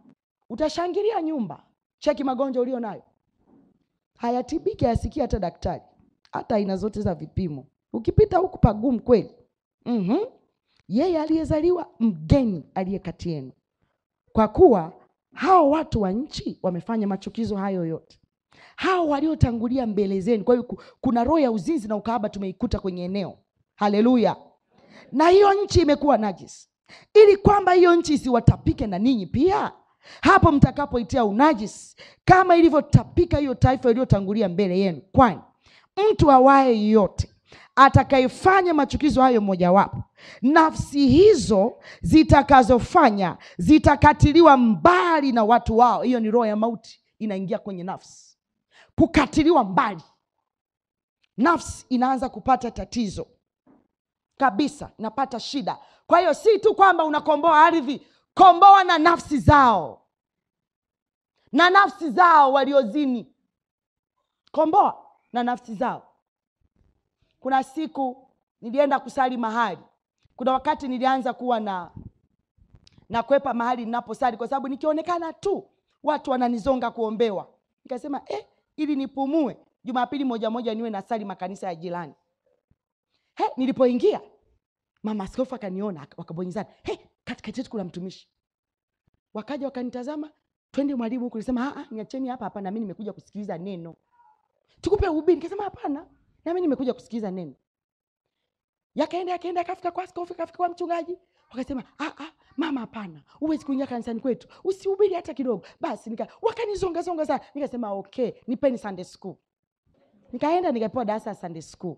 Nilipokuwa naingia darasani, nikasikia kilio ambacho akinyamazi ndani yangu. Waombaji wa mzigo mnaelewa. Kila nikitazama wale watoto, machozi yanatoka. Nikaambia Roho Mtakatifu, shida ya watoto hawa ni nini? Sema naomba uwatoe kwenye dhambi ya uzinzi. Nikaanza kuongea lugha ile ya watoto. Ukiongea uzinzi hawakuelewi sana, ongea lugha yao. Basi nikaongea, nikaambia mimi najua, tena wazazi wenu wameniambia, tena rafiki yako ameniambia. Unajua mtoto ukimwambia hivyo anajua unajua. Mimi mwalimu najua. Hai, wangapi wamefanya huo mchezo? Wakanyosha mikono. Wakabaki kama watoto 6 hivi au 7 nakumbuka. Unajua nilikuwa na watoto wengi wanazidi 230. Sunday school nilienda kwenye usharika mkubwa. Ninyi wote mmefanya huo mchezo? Nikaanza, njoo. Ukinificha leo, we umezina nani? Na yule pale. Alafu namwambia mwalimu Sunday school, nitie huyo kijana. Analetwa. Huwa mnafanyia mchezo huu wapi? Tukiwa tunatoka shule kwenye lile pagale pale. Hivi unajua niliwasikiliza watoto. Nilipofika mtoto wa 70-80 hivi, nikaona akili yangu haiko sawa sawa. Nilisikia vitu. Nilisikia watoto wadogo wanazina wa baba wakubwa. Nilisikia vitu vigumu. Nilisikia uzinzi wa jinsia moja, msichana kwa msichana, mvulana kwa mvulana, mtoto na mwalimu wa tuition. Unajua nilisikia. Paka nikisema mimi ni mjomba wangu, mimi na kaka yangu, mimi sijui na baba mkubwa, alikujaga likizo. Yaani Nikamwambia sasa Yesu, nafanyaje? Akaniambia mtoto ili akuelewe lazima umpe maonyo kwa kutumia nini? Fimbo. Nikamwambia walimu, naomba mwende pale nje mkanikatie fimbo za 40. Nikaziombea fimbo. Yaani niliomba kweli. Kama baada ya nusu saa hivi nilichapa watoto kanisani asubuhi. Wazazi kule ndani kanisani hawajui kama watoto wao wana hizo tabia. Nilichapa asubuhi, yaani nililala naumwa. Jamani nilichapa, alafu nikamaliza ndio nikawafundisha. Nikamaliza nikapita kwenye toba. Waliomba mpaka wakajazwa nguvu za Roho Mtakatifu. Watoto wadogo, nilikuwa naongea na watoto wa miaka 4 mpaka 8. Sunday school, nilikuwa darasa Sunday school. Ila mpaka leo najiuliza maswali. Kizazi chote hiki kilishaharibika. Huyu ni mama wa baadaye, huyu ni baba wa baadaye. Huyu ni mtumishi wa baadaye. Huyu ni rais wa baadaye, waziri mkuu wa baadaye, daktari wa baadaye. Ana hali hii mdogo. Ukubwani. Sasa swali letu, wamejifunza wapi? Kwa udogo huo. Wamejifunza wapi? Kuna namna ambavyo yale makundi niliyokuambia watoto wanazaliwa na ile roho.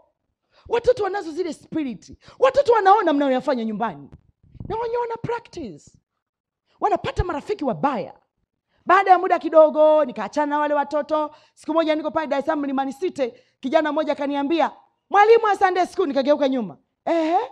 Kijana ameshakuwa mkubwa. Akaniambia, "Ulinichapa Sunday school. Mama sijazini. Chuoni kuna vishawishi vingi. Sijazini mpaka leo. Ile fimbo naikumbuka mpaka leo." Nikwambie, unafikiri nililala? Nililia karibia kuna kucha. Namwambia Yesu, watoto mbona ni wadogo? Wengine wameshaharibiwa, hawafai. Mpaka ikabidi nimwambie mama askofu, tafuteni mzazi wake, mpelekeni kwa daktari akachunguzwe. Huyu mimi nimemuona huyu. Watoto. Kwa nini? Kumbe pepo la ukahaba linaweza kukaa kwenye nchi. Akipita, akikaa pale linaingia. Tusipokuwa tunafanya toba, hali sio nzuri. Ninachojaribu kuongea hapa, nchi yatapika wenyeji wake na kuwatoa. Laana ulio nayo kwenye ardhi ni kutapikwa. Nchi inasikia chef. Kila kitu chako akikai sawa sawa. Hivi unajua mtu akila chakula akasikia kichef, si anatapika ugali, si ndio? Anatapika kuku. Kwa nini? Tumbo linakataa kutunza. Hivyo na wewe, kitu chako amekula kabisa kitu kizuri, lakini ardhi inakataa, hata kama ni supermarket, hata kama ni duka, hata kama ni biashara, hata kama ni kazi. Ardhi inakataa, inaongea kutapikwa kwa mtu huyu. Ngoja nikupe mifano ya ardhi ikiwa inatapika vitu vya mtu. Twende kitabu cha Yoel. Tusome kitabu cha Yoel alafu tufanye toba. Yoel ni kitabu kidogo, kiko baada ya Hosea. Baada ya Hosea kuna kitabu cha Yoel. Yoel sura ile ya 1. Hapa nakupa mifano ya ardhi inavyoweza kutapika baraka ya mtu na maisha ya mtu. Ndio mjue kwamba uzinzi ni mbaya sana. Tuna uwezo wa kuachilia maombi ya toba kwenye kila ardhi, na watu wakakaa sawa na wakaichukia dhambi hii, na mtawaona watu wanatengeneza na Bwana. Amen. Kanisa moja baada nilipomaliza kuhubiri tu ili somo, mchungaji akasema, nimepokea wanaotaka kufunga ndoa bila sherehe karibia watu 55. Familia 55, hapo tunazungumza watu 110, 120. Hilo likawa ni kundi la kwanza, likafungwa, wakafunga zile ndoa kwa pamoja za jumla, zikafungwa siku ya Pasaka. Alafu likaingia kundi lingine, walikuwa wengi kidogo, mchungaji ananiambia wanazidi 60. Yaani kanisa liliingia kwenye matengenezo. Mambo hapo ndio tukaona watu wako nomo. Hawakuwa nomo hata kidogo. Hata kidogo. Hali ni mbaya. Tuna watu wachache sana wanaoshiriki meza ya Bwana, wachache mno. Ni mbaya. Hivi mnajua kwamba meza ya Bwana inaimarisha agano kati ya mtu na Yesu. Sasa wewe una. Haya, ngoja tuanze na ule mstari wa 10. Yoeli sura ile ya kwanza, nianze na mstari wa 10. Haleluya. Haya, tusome. Shamba limeharibika, rudia tena. Shamba limeharibika, nchi inaomboleza, maana nafaka imeharibika, divai mpya imekauka, mafuta yamepunguka. Weka nukta. Si kila mtu ana shamba. Shamba lako ni aina ya mafanikio ulio nayo. Mifugo imeharibika, duka limeharibika, kazi imeharibika, shamba limeharibika, kila utakachofanya kitaharibika, biashara zimeharibika, tenda imeharibika. Si kila mtu ana shamba. Naongea na mtu hapa. Ukipita kwenye uzinzi, shamba limeharibika, ardhi inaomboleza. Kumbe ardhi inaweza kulia. Ghafla maisha ya mtu ni ya kulia tu kila siku. Mimi nakwambia kuna mambo magumu yanakuandama wewe. Hujalogwa. Uzinzi ni uzinzi tu. Tena ukiwa unafanya uzinzi, niwaambie ni uzinzi ni mtamu sana kama asali. Maliza. Shamba limeharibika, nchi inaomboleza. Kuna haribika kwenye ardhi, kuna haribika na ndani ya mtu. Figo zimeharibika, macho yameharibika, uzazi umeharibika, tumbo la uzazi limeharibika, mifupa imeharibika, kila kitu kinaharibika. Vinapoharibika kwenye ardhi, vinaharibika na ndani ya mtu. Shule yake imeharibika, akili imeharibika, mitihani imeharibika. Sasa mitihani lazima awe mgonjwa. Mambo mengi sana tunaharibu wenyewe, sisi wenyewe. Ndio maana na wasisitiza wale wanaoishi hawana ndoa, mkafunge ndoa. Mtasumbuka mno kwa sababu ninyi ni wazinzi wazoefu wa muda mrefu, wanaozini mara nyingi kila siku. Nitasema mwenyewe amina. Nyinyi msiwe mnaisema huku. Nitasema mimi na wachungaji. Utaombewa mpaka wapi?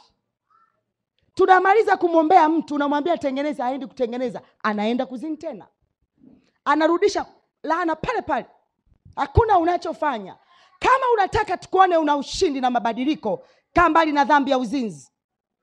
Kaa mbali na dhambi ya tasema mwenyewe amina. Watu wanaonekana hapa sio wamekuja na wapenzi wao humu. Hawasemi. Sema nimeelewa. Biblia inasema shamba limeharibika, nchi inaomboleza. Mwe mnafuta hizo laana, mimi nakutajia nchi inaomboleza. Vilio. Huwezi kulia bila chanzo cha kilio. Kuna watu hapa hatuna furaha. Kila kitu kinatuliza. Biashara inakuliza, watoto wanakuliza, kazi inakuliza, mifugo inakuliza, shamba linakuliza. Mpaka lini? Japo tunacheka, mpaka lini? Tangu kuzaliwa mpaka sasa tuna hali hii tu. Nafaka imeharibika.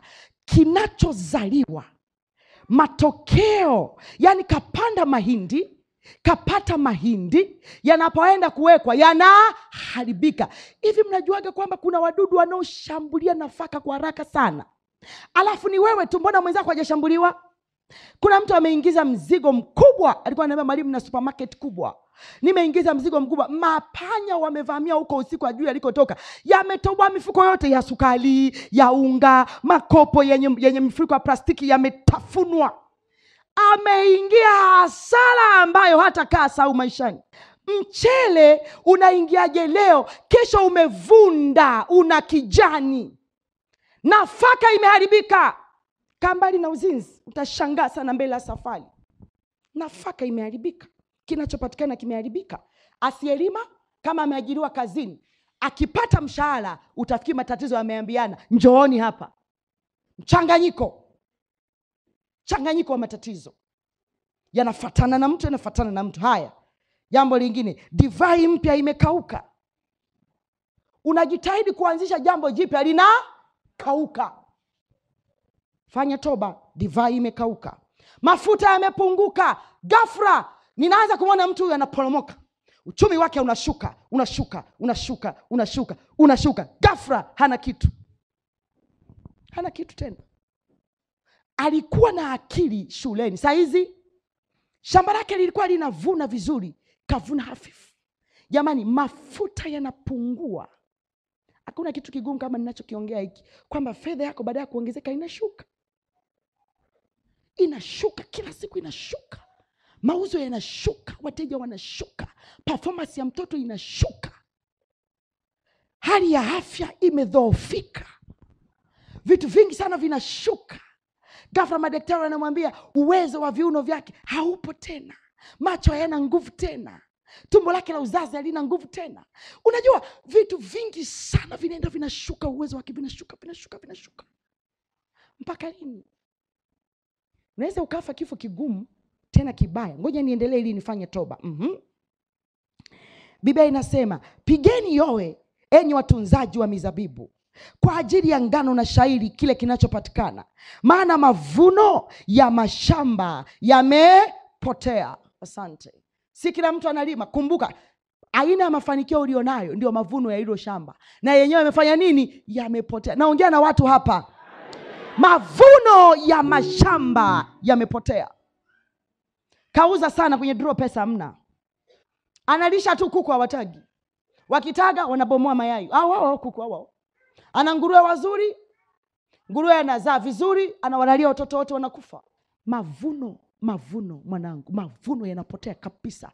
Kazi inaweza ikapotea, biashara inaweza ikapotea. Yaani unajua shetani ni hodari. Hakuna pepo lenye akili kama la ukahaba na uzinzi. Litafuatilia kila kitu ulicho nacho. Na Biblia inasema shetani ni mshtaki wetu wa haki. Anatushtaki mbele za Mungu wetu mchana na usiku. Kila ukitenda dhambi anaingia kazi, anasema baba amezini, niruhusu nikapoteze ule mradi, niruhusu nikapoteze lile shamba, niruhusu nikapoteze mifugo, niruhusu nikaondoa ile kazi. Anaiondoa. Niruhusu nikaondoa huo mtihani, niruhusu nikaondoe afya yake, niruhusu niondoe hizo figo, niruhusu. Anapewa kibali, nenda. Mungu atakachukua na sukuma kwako ni watu wa toba wakusaidie kuingia kwenye toba. Duka linaweza likapotea, jambo lolote linaweza likapita hapo, jambo lolote likafanyika pale. Amen. Haya, mstari wa 13. Jikazeni mkaomboleze. Jamani, katika hii toba ya uzinzi Biblia inasema omboleza. Tena jikazeni mkaomboleze. Yaani fanya maombi ya kulia, enyi makuhani. Pigeni yowe enyi wahudumu wa madhabahu. Njooni mlale usiku kucha katika magunia, enyi wahudumu wa Mungu wangu, kwa kuwa sadaka ya unga na sadaka ya kinywaji zimezuiliwa katika nyumba ya Mungu wenu. Takaseni saumu, iteni kusanyiko la nchi, wazee wakusanye wenyeji wa nchi, waende nyumbani mwa Bwana Mungu wenu na kumlilia Bwana. Ole wake siku hii. Haleluya, Bwana asifiwe. Yaani kuna mambo, ngoja uone mstari wa 16. Je, chakula hakikukatiliwa mbele ya macho yenu? Naam, furaha na kicheko mbali na nyumba ya Mungu wenu. Mstari wa 17 tusome pamoja.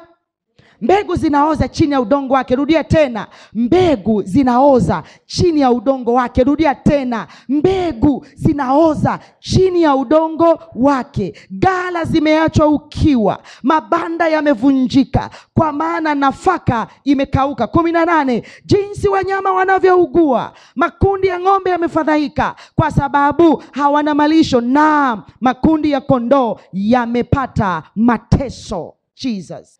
Paka na wanyama wanaugua. Sio watu, tuna wanyama. Tena wamepata mateso. Furaha na kicheko hakuna. Alafu sadaka inapungua kanisani. Mkiendelea na uzinzi, sadaka inapungua kanisani. Kwa hiyo kumbe ni kipimo. Tukipungua kanisani, tuna wazinzi. Nyinyi mkikaa sawa, nafaka, sadaka inaongezeka, kwa sababu inazuiliwa mbele ya nyumba ya Mungu wetu. Jikazeni mkaomboleze. Mabanda yamevunjika. Wanyama wanaugua, tena wanaomboleza. Chakula kimekatiliwa mbali mbele ya macho yenu.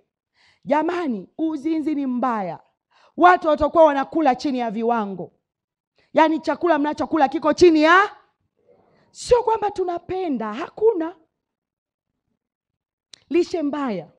Asubuhi vipolo, mchana mnakula hafifu, usiku unakula hafifu. Baada ya toba hii mtaanza kula vizuri. Balance diet. Sio tu kwamba watu wanakula, watu wanatakiwa kula nini? Balance diet. Asubuhi chai ya maziwa, supu ya kuku kienyeji, chapati, matunda 2 matatu, papai kidogo, ndizi kidogo na tikiti. Alafu unashushia na juisi. Ndio unatoka mezani. Hivi unawezaje kuishi duniani una hali hii? Mchana tunakuwa na menyu kama 3, ugali kidogo, chips kidogo na ndizi. Mboga zake sasa, samaki, kitimoto, kisamfu, maziwa ya mtindi.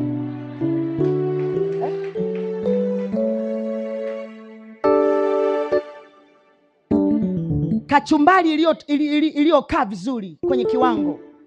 Alafu hatuli tena kwa mikono. Tukiendelea tunakula kizungu kidogo.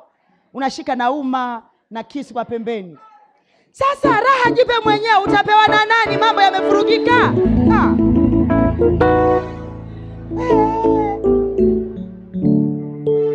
Ikifika jioni kwenye saa 10 hivi, baba na mama wanatoka nje na watoto wanakaa garden. Alafu kuna nyama zinachomwa. Wameelewa. Nyama zinachomwa. Nakwambia ni haya maisha haya, sio yetu. Unaona uzinzi unavyomaliza vitu. Chakula kinagoma kabisa. Kinakoma kabisa, hakipo. Jamani, hata kama mnakula mihogo na viazi asubuhi na magimbi. Amen. Na mayai ya kienyeji ya kukaangwa. Na supu ya kuku au ya nyama. Asante baba. Haya maisha sio yetu haya. Baba anaamua, mke wangu jioni usipike. Tunatoka outing kidogo. Tunaenda kula baga. Sisi kule Dar es Salaam tuna baga. Tuna baga. Tuna nini ile nyingine? Pizza, asante, pizza. Yaani leo usiku mama usipike. Alafu gari zenyewe ni za kuchagua. Gari 3 zimepaki. Sema naelewa. Haya maisha sio kabisa. Sio haya maisha. Maisha gani haya? Na Mungu atakapowabariki sana, jambo la kwanza na kuomba, tengeneza Yerusalemu yako. Tengeneza chumbani lala pazuri. Kaa sebuleni pazuri. Tengeneza jiko la kisasa. Haya sio maisha ya kwetu haya. Kabisa. Yaani ukiwa kule Dar es Salaam tunatabia ukipata mgeni, karibu, jambo la kwanza unamtembeza vyumbani.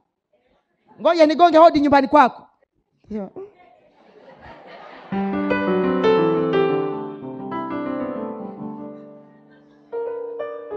Ndio mazoea. Tembea na mgeni, karibu. Unamuonyesha washroom, chumbani kwa watoto, chumbani kwangu na mume wangu, namuonyesha jikoni. Chochote unachohitaji, friji hapa, kuna microwave. Sio kila siku unakoka moto. Microwave kwa ajili ya kupasha haraka. Sasa sikiliza. Sio kwamba tumetokea kwenye hayo maisha. Toba imetusaidia. Ikiwa watu wangu niliowaita kwa jina langu watanyenyekea na kuomba na kuziacha njia zao mbaya, nitasikia kutoka mbinguni na kuwasamehe dhambi yao na kuiponya nchi yao. Biblia inasema mbegu zinaoza chini ya udongo wake. Hakuna kitu kigumu kama hichi. Unachukua mkopo unazama. Au kuzalima tunda. Mbegu zinaoza chini ya udongo wake. Cheki hali ulio nayo. Ni madeni tu. Yaani tumechoka. Yaani kwa lugha nyingine tumechoka. Sasa kwenye toba hii, Biblia inasema jikazeni mkaomboleze. Unajitahidi kuwalipia watoto ada, wanakuwa mwisho darasani. Mbegu zinaoza chini ya udongo wake. Najitahidi kufuga mifugo inakufa tu. Mbegu inaoza chini ya udongo wake. Najitahidi kuongeza mtaji unazama. Mbegu inaoza chini ya udongo wake. Na kuona unajitahidi, lakini uzinzi umetufikisha pabaya sana. Laiti tungelijua tusingezini kabisa. Kupanda ni rahisi, kung'oa ni kazi. Kuna wakati Biblia inaongea habari ya moto kuvamia mashambani. Bwana nakulilia wewe, kwa maana moto umeyala malisho ya nyikani. Miali ya moto imeteketeza miti yote ya mashamba. Na wanyama wa mashamba wamekutwetea wewe, kwa maana vijito vya maji vimekauka na moto umeyateketeza malisho ya nyikani. Yaani mtu amemaliza nyumba tena amejitahidi kweli kujenga, akihamia tu moto unavamia tap, unang'oa hiyo nyumba. Moto unavamia maduka yote na la kwako limo. Kila siku ni kuomboleza tu. Sasa mitaani mtoto ndiye anaumwa. Kama mavuno ya mashamba yanapotea. Kila kibeba mimba zinapotea, zinaharibika. Mimba za kiroho, mimba za kimwili zote ziko vibaya. Tunakula chini ya viwango. Nani alikwambia sisi ni wadaga mchicha? Hiti tu ugali na tembele. Tembele iliongezewe kidogo. Lakini tunashindwa. Unapandaje migomba inaoza? Mchicha inaoza. Yaani unajua Biblia ina lugha nyingi. Ardhi inayotapika kitu cha mtu ina tabia. Nimeongea lugha nyingi sana hapa, nafikiri mmenielewa. Amen. Haleluya. Tusimame.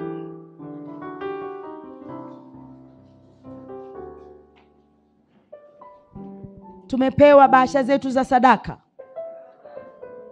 Nyi wahudumu mnaniangusha. Wakiwa wanatupa, andika mahitaji. Umeona makundi mbalimbali ya uzinzi, mwambie baba, nimezaliwa nje ya ndoa. Nilizini pale, naomba kuachiliwa leo. Nilizini na pale, naomba kuachiliwa. Wahudumu waongezeke tafadhali. Mwambie baba, hii alisio ya kwetu. Yesu amenisaidia sana kwenye hili somo, nimelifundisha. Kila mahali ninapokuwa, nikirudi mara ya pili na wakuta watu wamebadilika maisha yao. Ndio kazi ya Yesu. Yesu ni baba wa huruma sana. Andika mahitaji kwa dakika chache. Somo limepita, unaelewa. Mwambie baba, hapa lazima nitoke hapa. Sipataki hapa.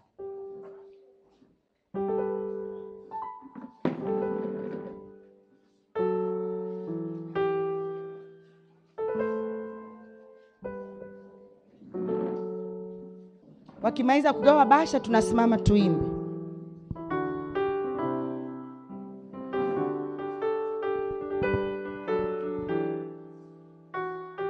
Sadaka umo na mahitaji yako huko.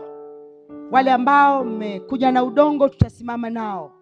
Tukemee hili pepo litoke kwenye hali za familia zetu. Tuwatamkie watu kutengeneza. Hata kama baba na wake watatu, achague mmoja wao akafunge naye ndoa kanisani. Inawezekana, sababu neno si la Bwana. Tuwatamkie watu kuoa na kuolewa. Kuishi kwenye dhambi hizi ni tabu sana.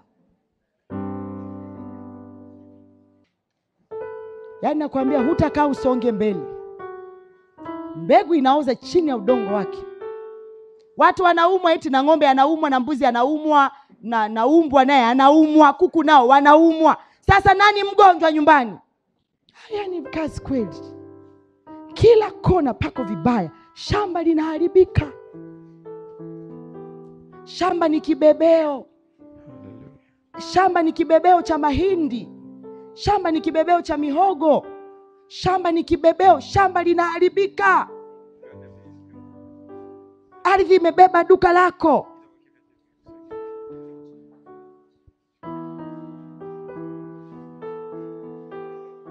Tusimame sasa.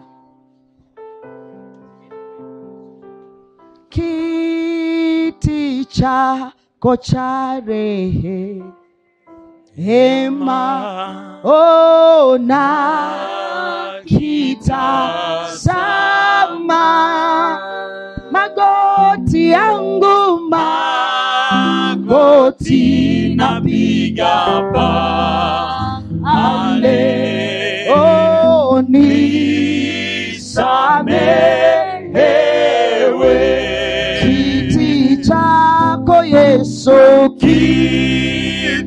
ongeza sauti, imba, mwambie Yesu, mwambie Yesu, mwambie Yesu. Nakitazama magoti yangu, magoti napiga pale, Baba nisamehewe. Kiti chako Yesu, kiti. Naomba waliokaa wasimame tafadhali. Oh, nakitazama magoti yangu, magoti napiga pale, Baba nisamehewe. Naita Yesu, oh, Yesu, Yesu, unisikie unapozuru. Imba, imba, toa sauti. Haleluya. Naita Yesu, Yesu wangu, Yesu wangu,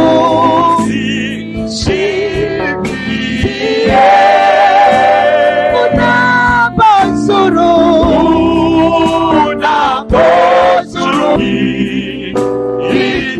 haleluya, usinipite.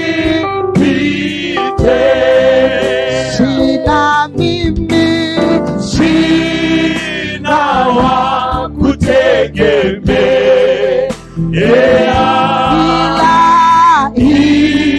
ila wewe tu. Uso wako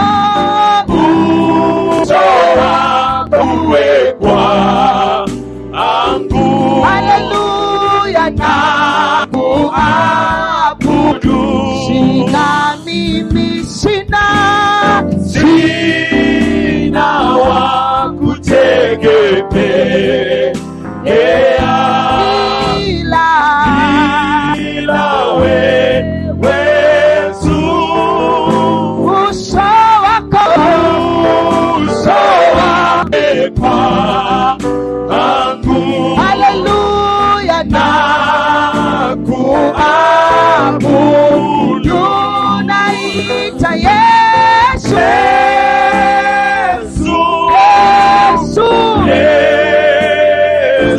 Yesu amsikie na watoto wangu unapozuru wengine. Baba, Baba, naita Yesu, Baba, Baba, Baba, haleluya, unapozuru wengine, haleluya, usinipite. Damu ya Yesu inanisamehe, damu ya Yesu inanisamehe, ilimwagika msalabani. Inanisamehe leo. Damu ya uwezo inanisamehe.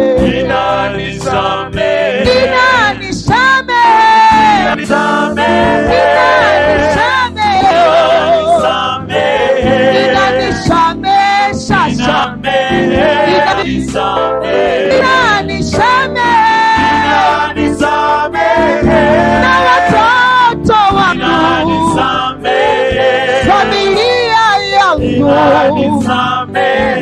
na ukoo wangu,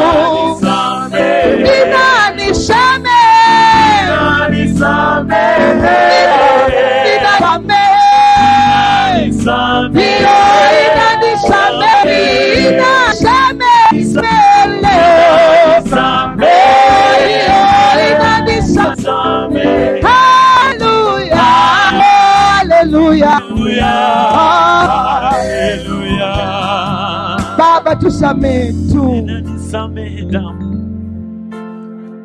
Samehe Bwana Yesu. Biblia inasema jikazeni mkaomboleze mbele za Mungu, mbele za Baba. Hatuna wa kumlaumu. Wengine tumezaliwa familia za wake wengi. Baba alikuwa na wake 3 au 2, familia za kitemi, familia za kichifu. Uzinzi mbaya kwenye familia, kati ya ndugu na ndugu, kwenye hiyo ukoo. Bwana, uzinzi wa kuzaliwa nao, ameurithi kwa baba yake, ameurithi kwa mama yake. Watoto wengine tumewazaa tukiwa na mimba, tumefunga ndoa, mtoto yuko tumboni. Wengine wanaisha wana ndoa za Kikristo. Samehe Bwana. Uzinzi wa muda mrefu, amezini mara nyingi, hakujua ya kwamba ni mzinzi, akiwa hana ndoa ya Kikristo ni mzinzi. Baba, msamehe kaka yule, samehe binti yule, samehe baba yake, samehe mume wake. Wengine tuna mzigo na ndugu zetu wa kuzaliwa. Baba, watoto,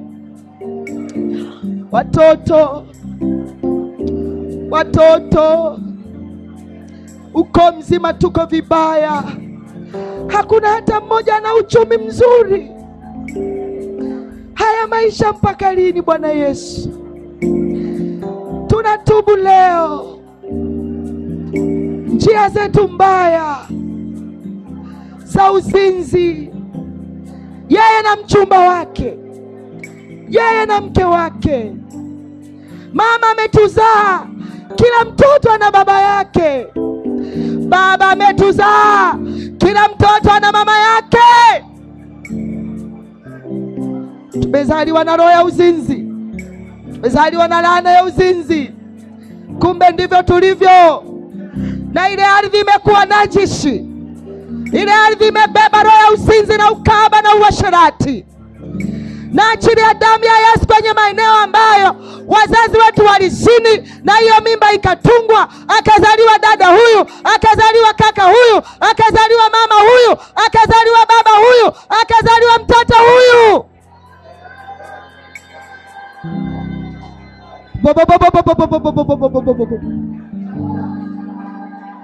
Kwenye lile shamba, kwenye ile nyumba, iko si sata te ti talalabosi talalabosata. Hey kakandara basaka. Ardhi inawatapika, kila kitu kinakataa, mbegu zinaoza chini ya udongo wake.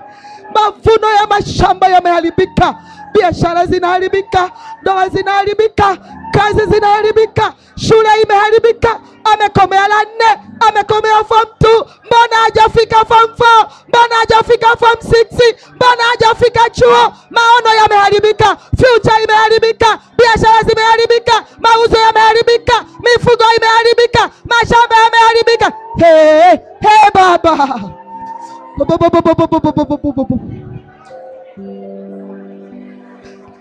Andaraba shekere besiriabo.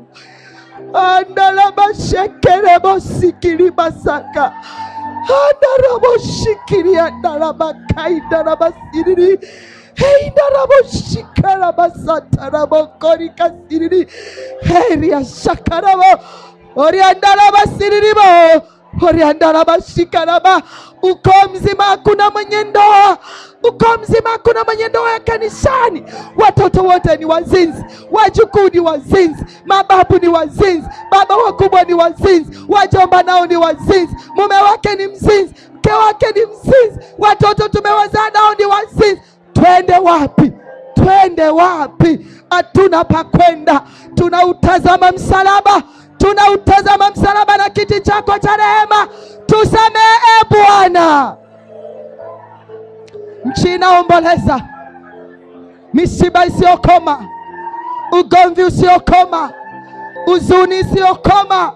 Magonjwa yasiyokoma. Baba, mabanda yamevunjika. Kila kitu kinaharibika. Mpaka lini? Mpaka lini? Mpaka lini?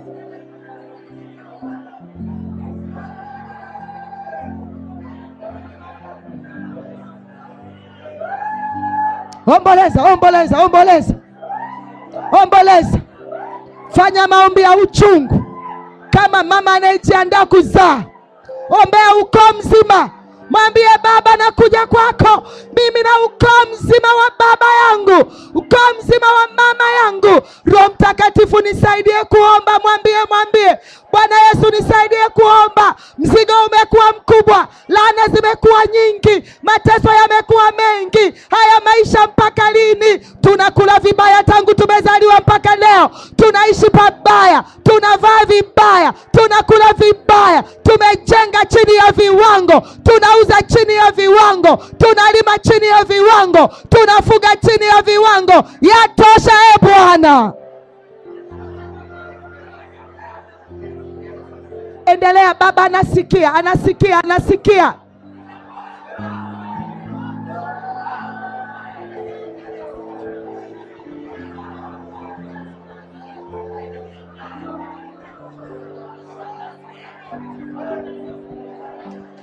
Omba kama vile utaomba tena.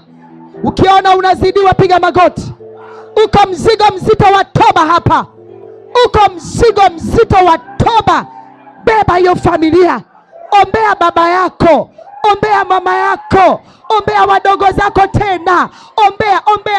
Ombea kaka yako yule. Ombea dada yako yule. Ombea mtoto wa kaka yako. Umekuwa umwelewi, kumbe ni uzinzi. Tumekuwa tujifahamu, kumbe ni uzinzi. Wengine tulifikiri tumelogwa, hatujalogwa. Kumbe ni sisi wenyewe tumezini. Tumezaliwa kwenye uzinzi. Tumeishi maisha ya uzinzi. Na iachilia damu ya Yesu. Damu ya Yesu. Damu ya Yesu. Damu ya Yesu. Damu ya Yesu. Watoto wetu Baba,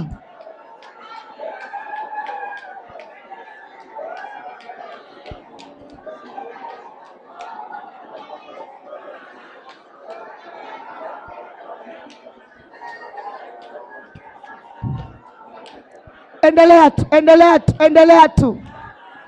Walilia naye Baba akawasikia. Akawaponya na dhiki zao. Akawatoa kwenye mateso. Akawatoa kwenye maombolezo. Walilia naye Baba akasikia. Anasikia maombi ya kaka huyu. Anasikia maombolezo ya mama huyu. Anasikia maombolezo ya baba huyu. Anasikia maombolezo ya kanisa lako. Anasikia maombolezo ya marafiki zako. Anasikia hayo maombi. Sadaka imepungua, fedha inapungua, biashara inapungua, kila kitu kinapungua. Mpaka lini?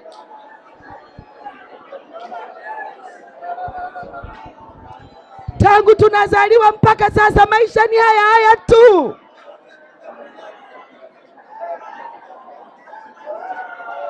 Ardhi inawatapika watu na kuwatoa. Roho ya kukataliwa. Ardhi inakataa. Ardhi imeshuhudia ulichofanya. Ardhi imetunza kumbukumbu. Ardhi imebeba ule uovu. Ardhi imebeba pepo la uzinzi, la ukahaba, la uasherati. Oh, tunayo damu ya Yesu inayoondoa. Tunayo damu ya Yesu inayoondoa. Tunayo damu ya Yesu inayofungua. Tunayo damu ya Yesu inayokomboa. Katika jina la Yesu, jikazeni mkaomboleze, mkamlilie Bwana mbele ya madhabahu yake. Pigeni yowe, Biblia inasema, pigeni yowe enyi wakulima, pigeni yowe enyi wafanyakazi, pigeni yowe mbele za Baba. Mwambie Yesu, nimesikia. Mwambie Yesu, nisamehe. Mwambie Yesu, sitarudia tena.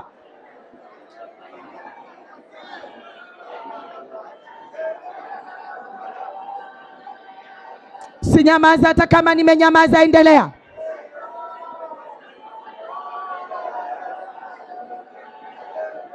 Kaka zetu hatuwaelewi, dada zetu hatuwaelewi, watoto hatuwaelewi. Kumbe hiyo roho anatapikwa. Hiyo ardhi inakataa kila kitu. Mashamba yameharibika, miti ya mashamba imeteketea, kila kitu tunachokishika kinaharibika. Mwambie Baba, ni rehemu. Warehemu watu wa ukoo wangu, warehemu kule tunakotoka, makabila tunayotoka, kabila la Wajita, kabila la Wajita, kabila la Wagogo, kabila la Wahaya, kabila la Wasukuma. Endelea, endelea, endelea, endelea, endelea, endelea.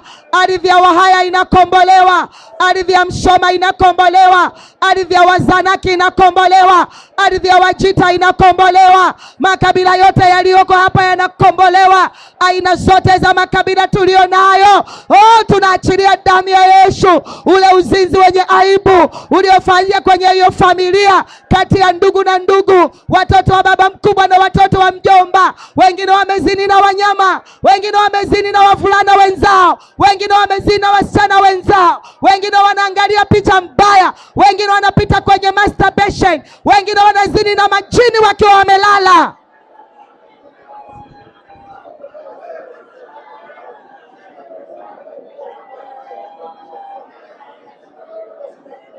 Endelea, jiachilie, kilio kitoke. Huo ni mzigo mzito ulioko moyoni.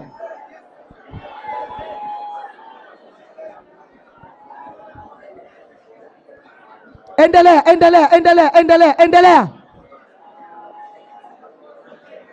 Endelea tu, endelea tu, endelea tu. Uzinzi wa aina zote, uasherati na ukahaba, kuzini na mke wa mwenzio, kuingilia ndoa ya mwenzio.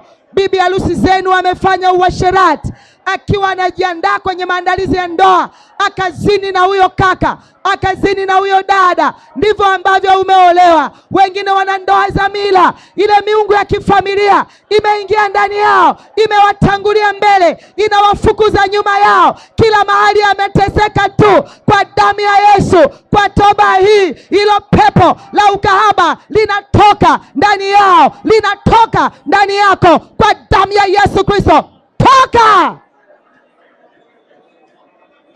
Alikoolewa, alikooa, kuanzia kizazi cha kwanza, kizazi cha pili, kizazi cha tatu, kizazi cha nne, hata babu alikuwa na wake wengi.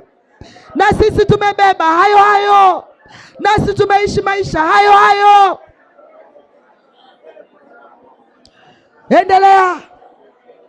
Uzinzi wa makabila ya Wakuria, Wahaya, Waikoma, Wanata, Wakila, Wanyabasi, Wapale, Wachaga, Wataita, Waisenye. Endelea, endelea kuomba, endelea kuomba. Achilia damu ya Yesu. Mwaga damu ya Yesu kwenye huo ukoo. Mwaga damu ya Yesu kwenye hilo kabila. Mwaga damu ya Yesu kwenye hizo nyumba. Mwaga damu ya Yesu kwenye hiyo familia. Iambie ardhi, jioni ya leo ninaondoa Laana zote na vifungo na mateso na ghadhabu ya Bwana na hasira ya Bwana iliyoachiliwa kwenye hiyo ardhi kwa dhambi ya uzinzi uliofanyika, tulioufanya sisi, waume zetu, wake zetu, watoto, wajomba, baba wakubwa waliotutangulia, mababu, mabibi, alikoolewa, alikooa, wenyeji wa mji ule, wageni waliotutembelea. Riboshaka rabasaka, riboshaka rabasaka, riboshaka rabasaka, riboshaka rabasaka.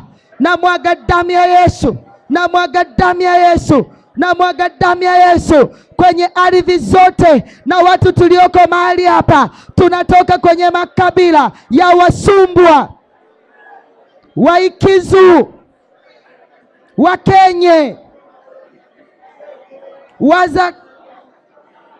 Wazagite, Wazanaki, Wajaruo, Wakara. Damu ya Yesu inapita. Damu ya Yesu inapita kuondoa.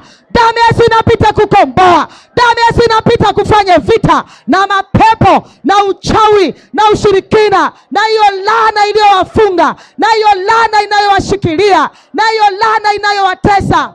Toka!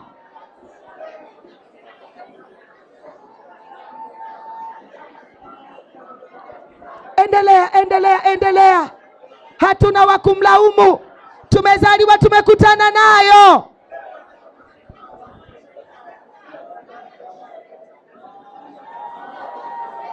Achilia kilio kitoke, kiachilie kitoke, kiachilie kitoke.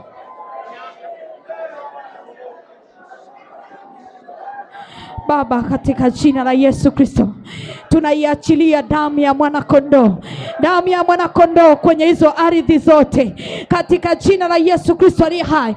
Tunamwaga damu ya Yesu Kristo kwenye hiyo madhabahu ambapo tulifanyia uzinzi, katika jina la Yesu Kristo. Ikiwa ni kule kwa mganga, napeleka damu ya mwana kondoo, napeleka damu ya mwana kondoo. Kwa damu ya Yesu Kristo naondoa kabisa uharibifu wote ile ambacho adui amekipanda kwenye hiyo ardhi. Kwa damu ya mwana kondoo tunafuta kabisa mambo yote ya uganga na ushirikina. Kwa damu ya Yesu Kristo, tulipozini kwa mganga, napeleka damu ya Yesu. Damu ya Yesu inaenda huko katika jina la Yesu Kristo kwenye madhabahu zote, katika jina la Yesu Kristo. Damu ya Yesu ina uwezo mkubwa wa kuondoa na kufuta kabisa hiyo kumbukumbu na hayo mapepo yaliyokaa kwenye hiyo ardhi na hayo mambo, katika jina la Yesu Kristo aliye hai. Kwa huyo binti, kwa huyo kijana, kwa huyo mama anaishi bila ndoa ya kanisani, kwa damu ya Yesu Kristo, kwa damu ya mwana kondoo,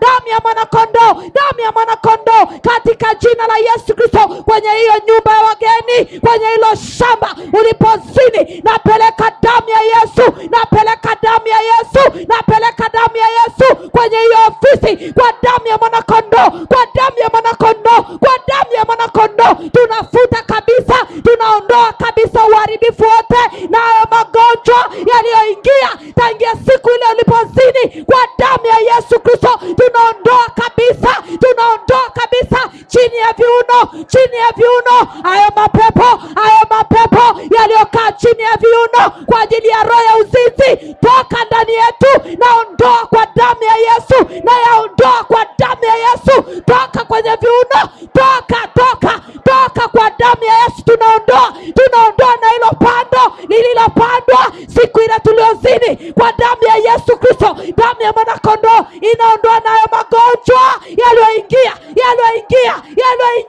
kwa damu ya Yesu Kristo aliye hai. Tunafuta damu ya Yesu iondoe kabisa kwenye ndoa za wake wengi. Damu ya Yesu nako iende huko, ikaondoe kabisa uharibifu huo kwa damu ya Yesu Kristo. Wazazi wasiokuwa na ndoa za kanisani, katika jina la Yesu tunaondoa uharibifu na mauti vilivyoingia siku ile tuliozini, kwa jina la Yesu Kristo. Uzinzi wa ndugu kwa ndugu, uzinzi wa ndugu kwa ndugu, kwa damu ya Yesu Kristo. Uzinzi wa mama na kijana wake, uzinzi wa baba na binti yake, kwa damu ya Yesu. Hiyo laana iliyoingia kwa ajili ya uzinzi, tunaachilia damu ya Yesu, damu ya Yesu.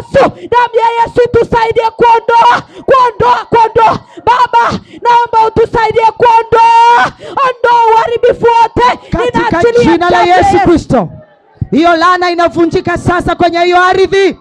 Hilo pepo linaondoka na watu wanaachiliwa, uchumi wao unaachiliwa, mashamba yao yanaachiliwa, kazi yake inaachiliwa, shule yake inaachiliwa. Haijalishi umefungwa wapi, ninakuona unaachiliwa, unaachiliwa, unaachiliwa, unaachiliwa. Hiyo kumbukumbu inafutika, hiyo laana inafutika, hicho kifungo kinavunjika kwa jina la Yesu, kwa jina la Yesu, kwa jina la Yesu, kwa jina la Yesu, kwa jina la Yesu, kwa jina la Yesu Kristo. Karaposha kababa, tuhurumie, tuhurumie tu. Twende kwa nani? Ni wewe peke yako Yesu unaweza kututoa hapa. Peke yako unaweza kutusamehe, peke yako unaweza kutukomboa, peke yako unaweza kutufungua. Ninaachilia mzigo wa toba na maombolezo ndani yao. Usinyamaze wanapotoka mahali hapa kwenda nyumbani. Bwana, kwa damu yako na uweza wako na nguvu zako, tunaitumia mamlaka uliotupa. Ardhi inasikia maneno ya vinywa vyetu. Ardhi ilimsaidia mwanamke, sasa ninaiamuru hiyo ardhi jioni ya leo utusaidie kuondoa laana zote za uzinzi na ukahaba na uasherati uliofanyika. Wape neema ambao wanaishi bila ndoa, wazifunge hizo ndoa zao. Bwana, wasisubiri vikao, wasisubiri vikao, wasisubiri sherehe, watengeneze kwanza na wewe katika damu ya Yesu Kristo. Mapepo, nguvu za giza zilizoingia na kumiliki hayo maeneo, toka, chia, toka, toka. Waliozina, waganga wa kienyeji, toka, toka, toka, toka ndani yao, toka kwenye hiyo ardhi. Roho ya kukataliwa na umaskini tunaivunja, tunaiharibu, tunaiangamiza. Haina uweza, haina nguvu, haina mamlaka. Kuanzia leo ninatamka kwao, kwa mamlaka ulionipa, hakuna tena mashamba yatakayoharibika. Biashara yake haitaharibika, kazi yake haitaharibika, mifugo yake haitaharibika, mauzo yake hayataharibika, mbegu haitaoza chini ya udongo wake tena, wanyama hawataugua, mashamba hayataomboleza. Ile laana ya unajisi ninaifuta, ile laana ya kukataliwa ninaifuta, ile laana ya kutapikwa ninaifuta, ile laana ya kukimbizwa ninaifuta, ile laana ya kutangatanga ninaifuta. Toka kwenye hiyo ardhi, toka kwenye njia zao, toka juu ya vichwa vyao katika damu ya Yesu Kristo na kwa damu ya mwana kondoo. Simama.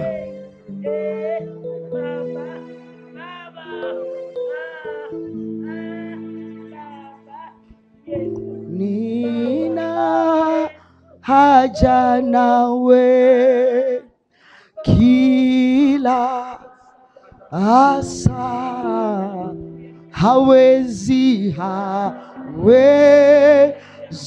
mwingine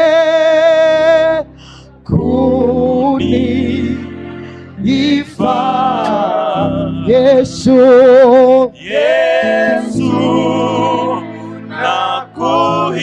nakuhitaji. Sio kila saa niwezeshe Mwokozi, nakujia. Yesu,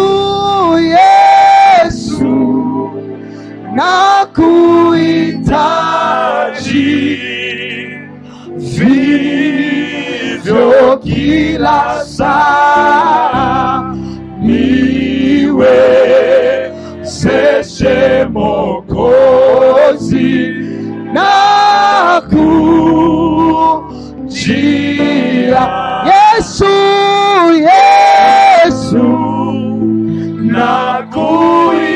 nakuhitaji. haleluya.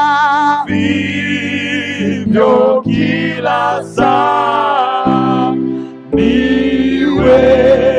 niwezeshe Mwokozi, Nakujia.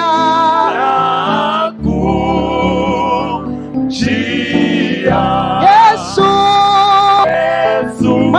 mwambie. Nakuhitaji, Oh, vivyo kila saa, niwezeshe Mwokozi.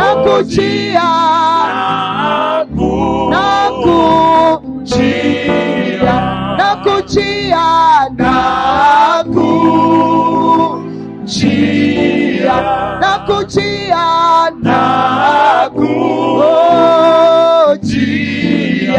leo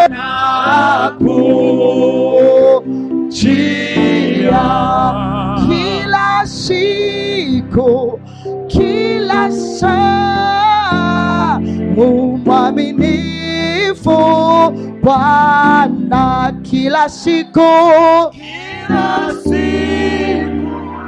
kila saa, mwaminifu Bwana kila siku,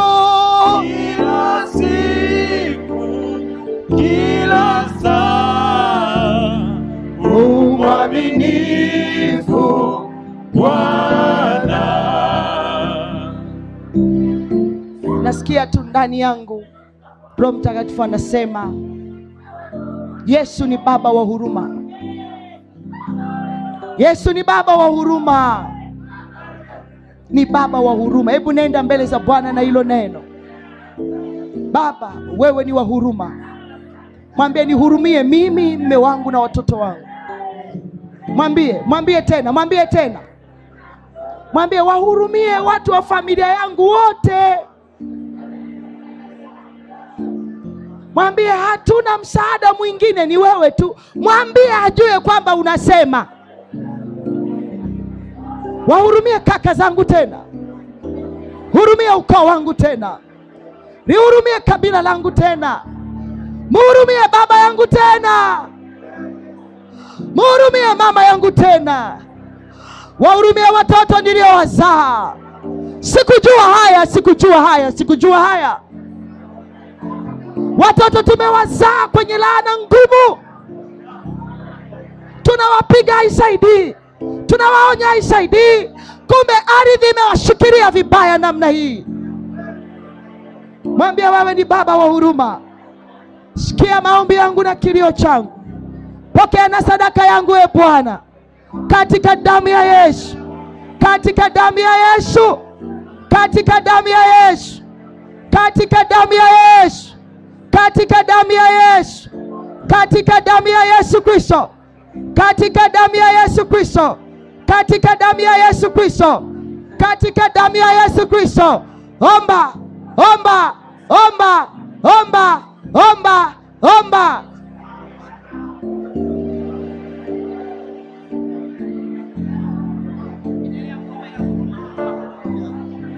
Wewe ni baba wa huruma. Wewe ni Mungu.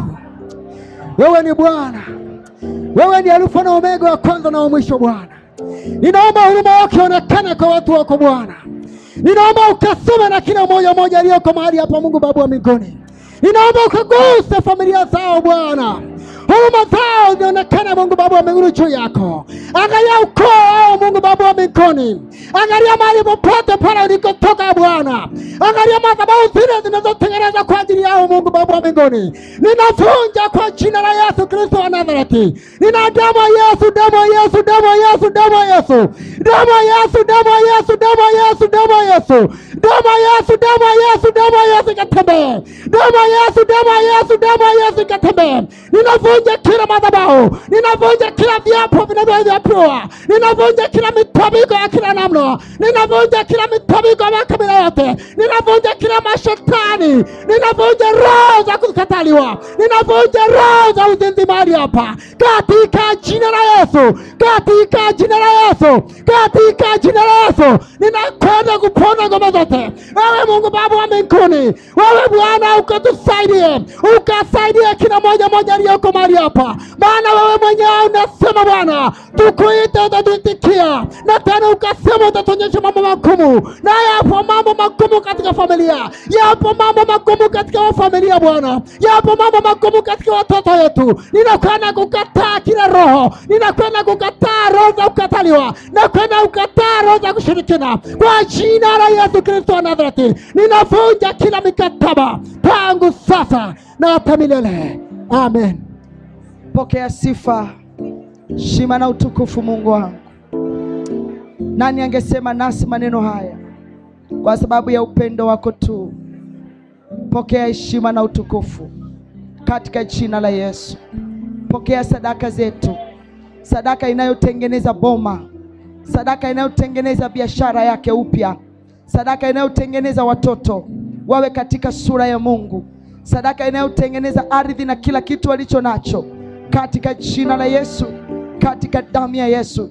Kwa sadaka hii Bwana, tengeneza palipoharibika katika jina la Yesu, katika damu ya Yesu Kristo.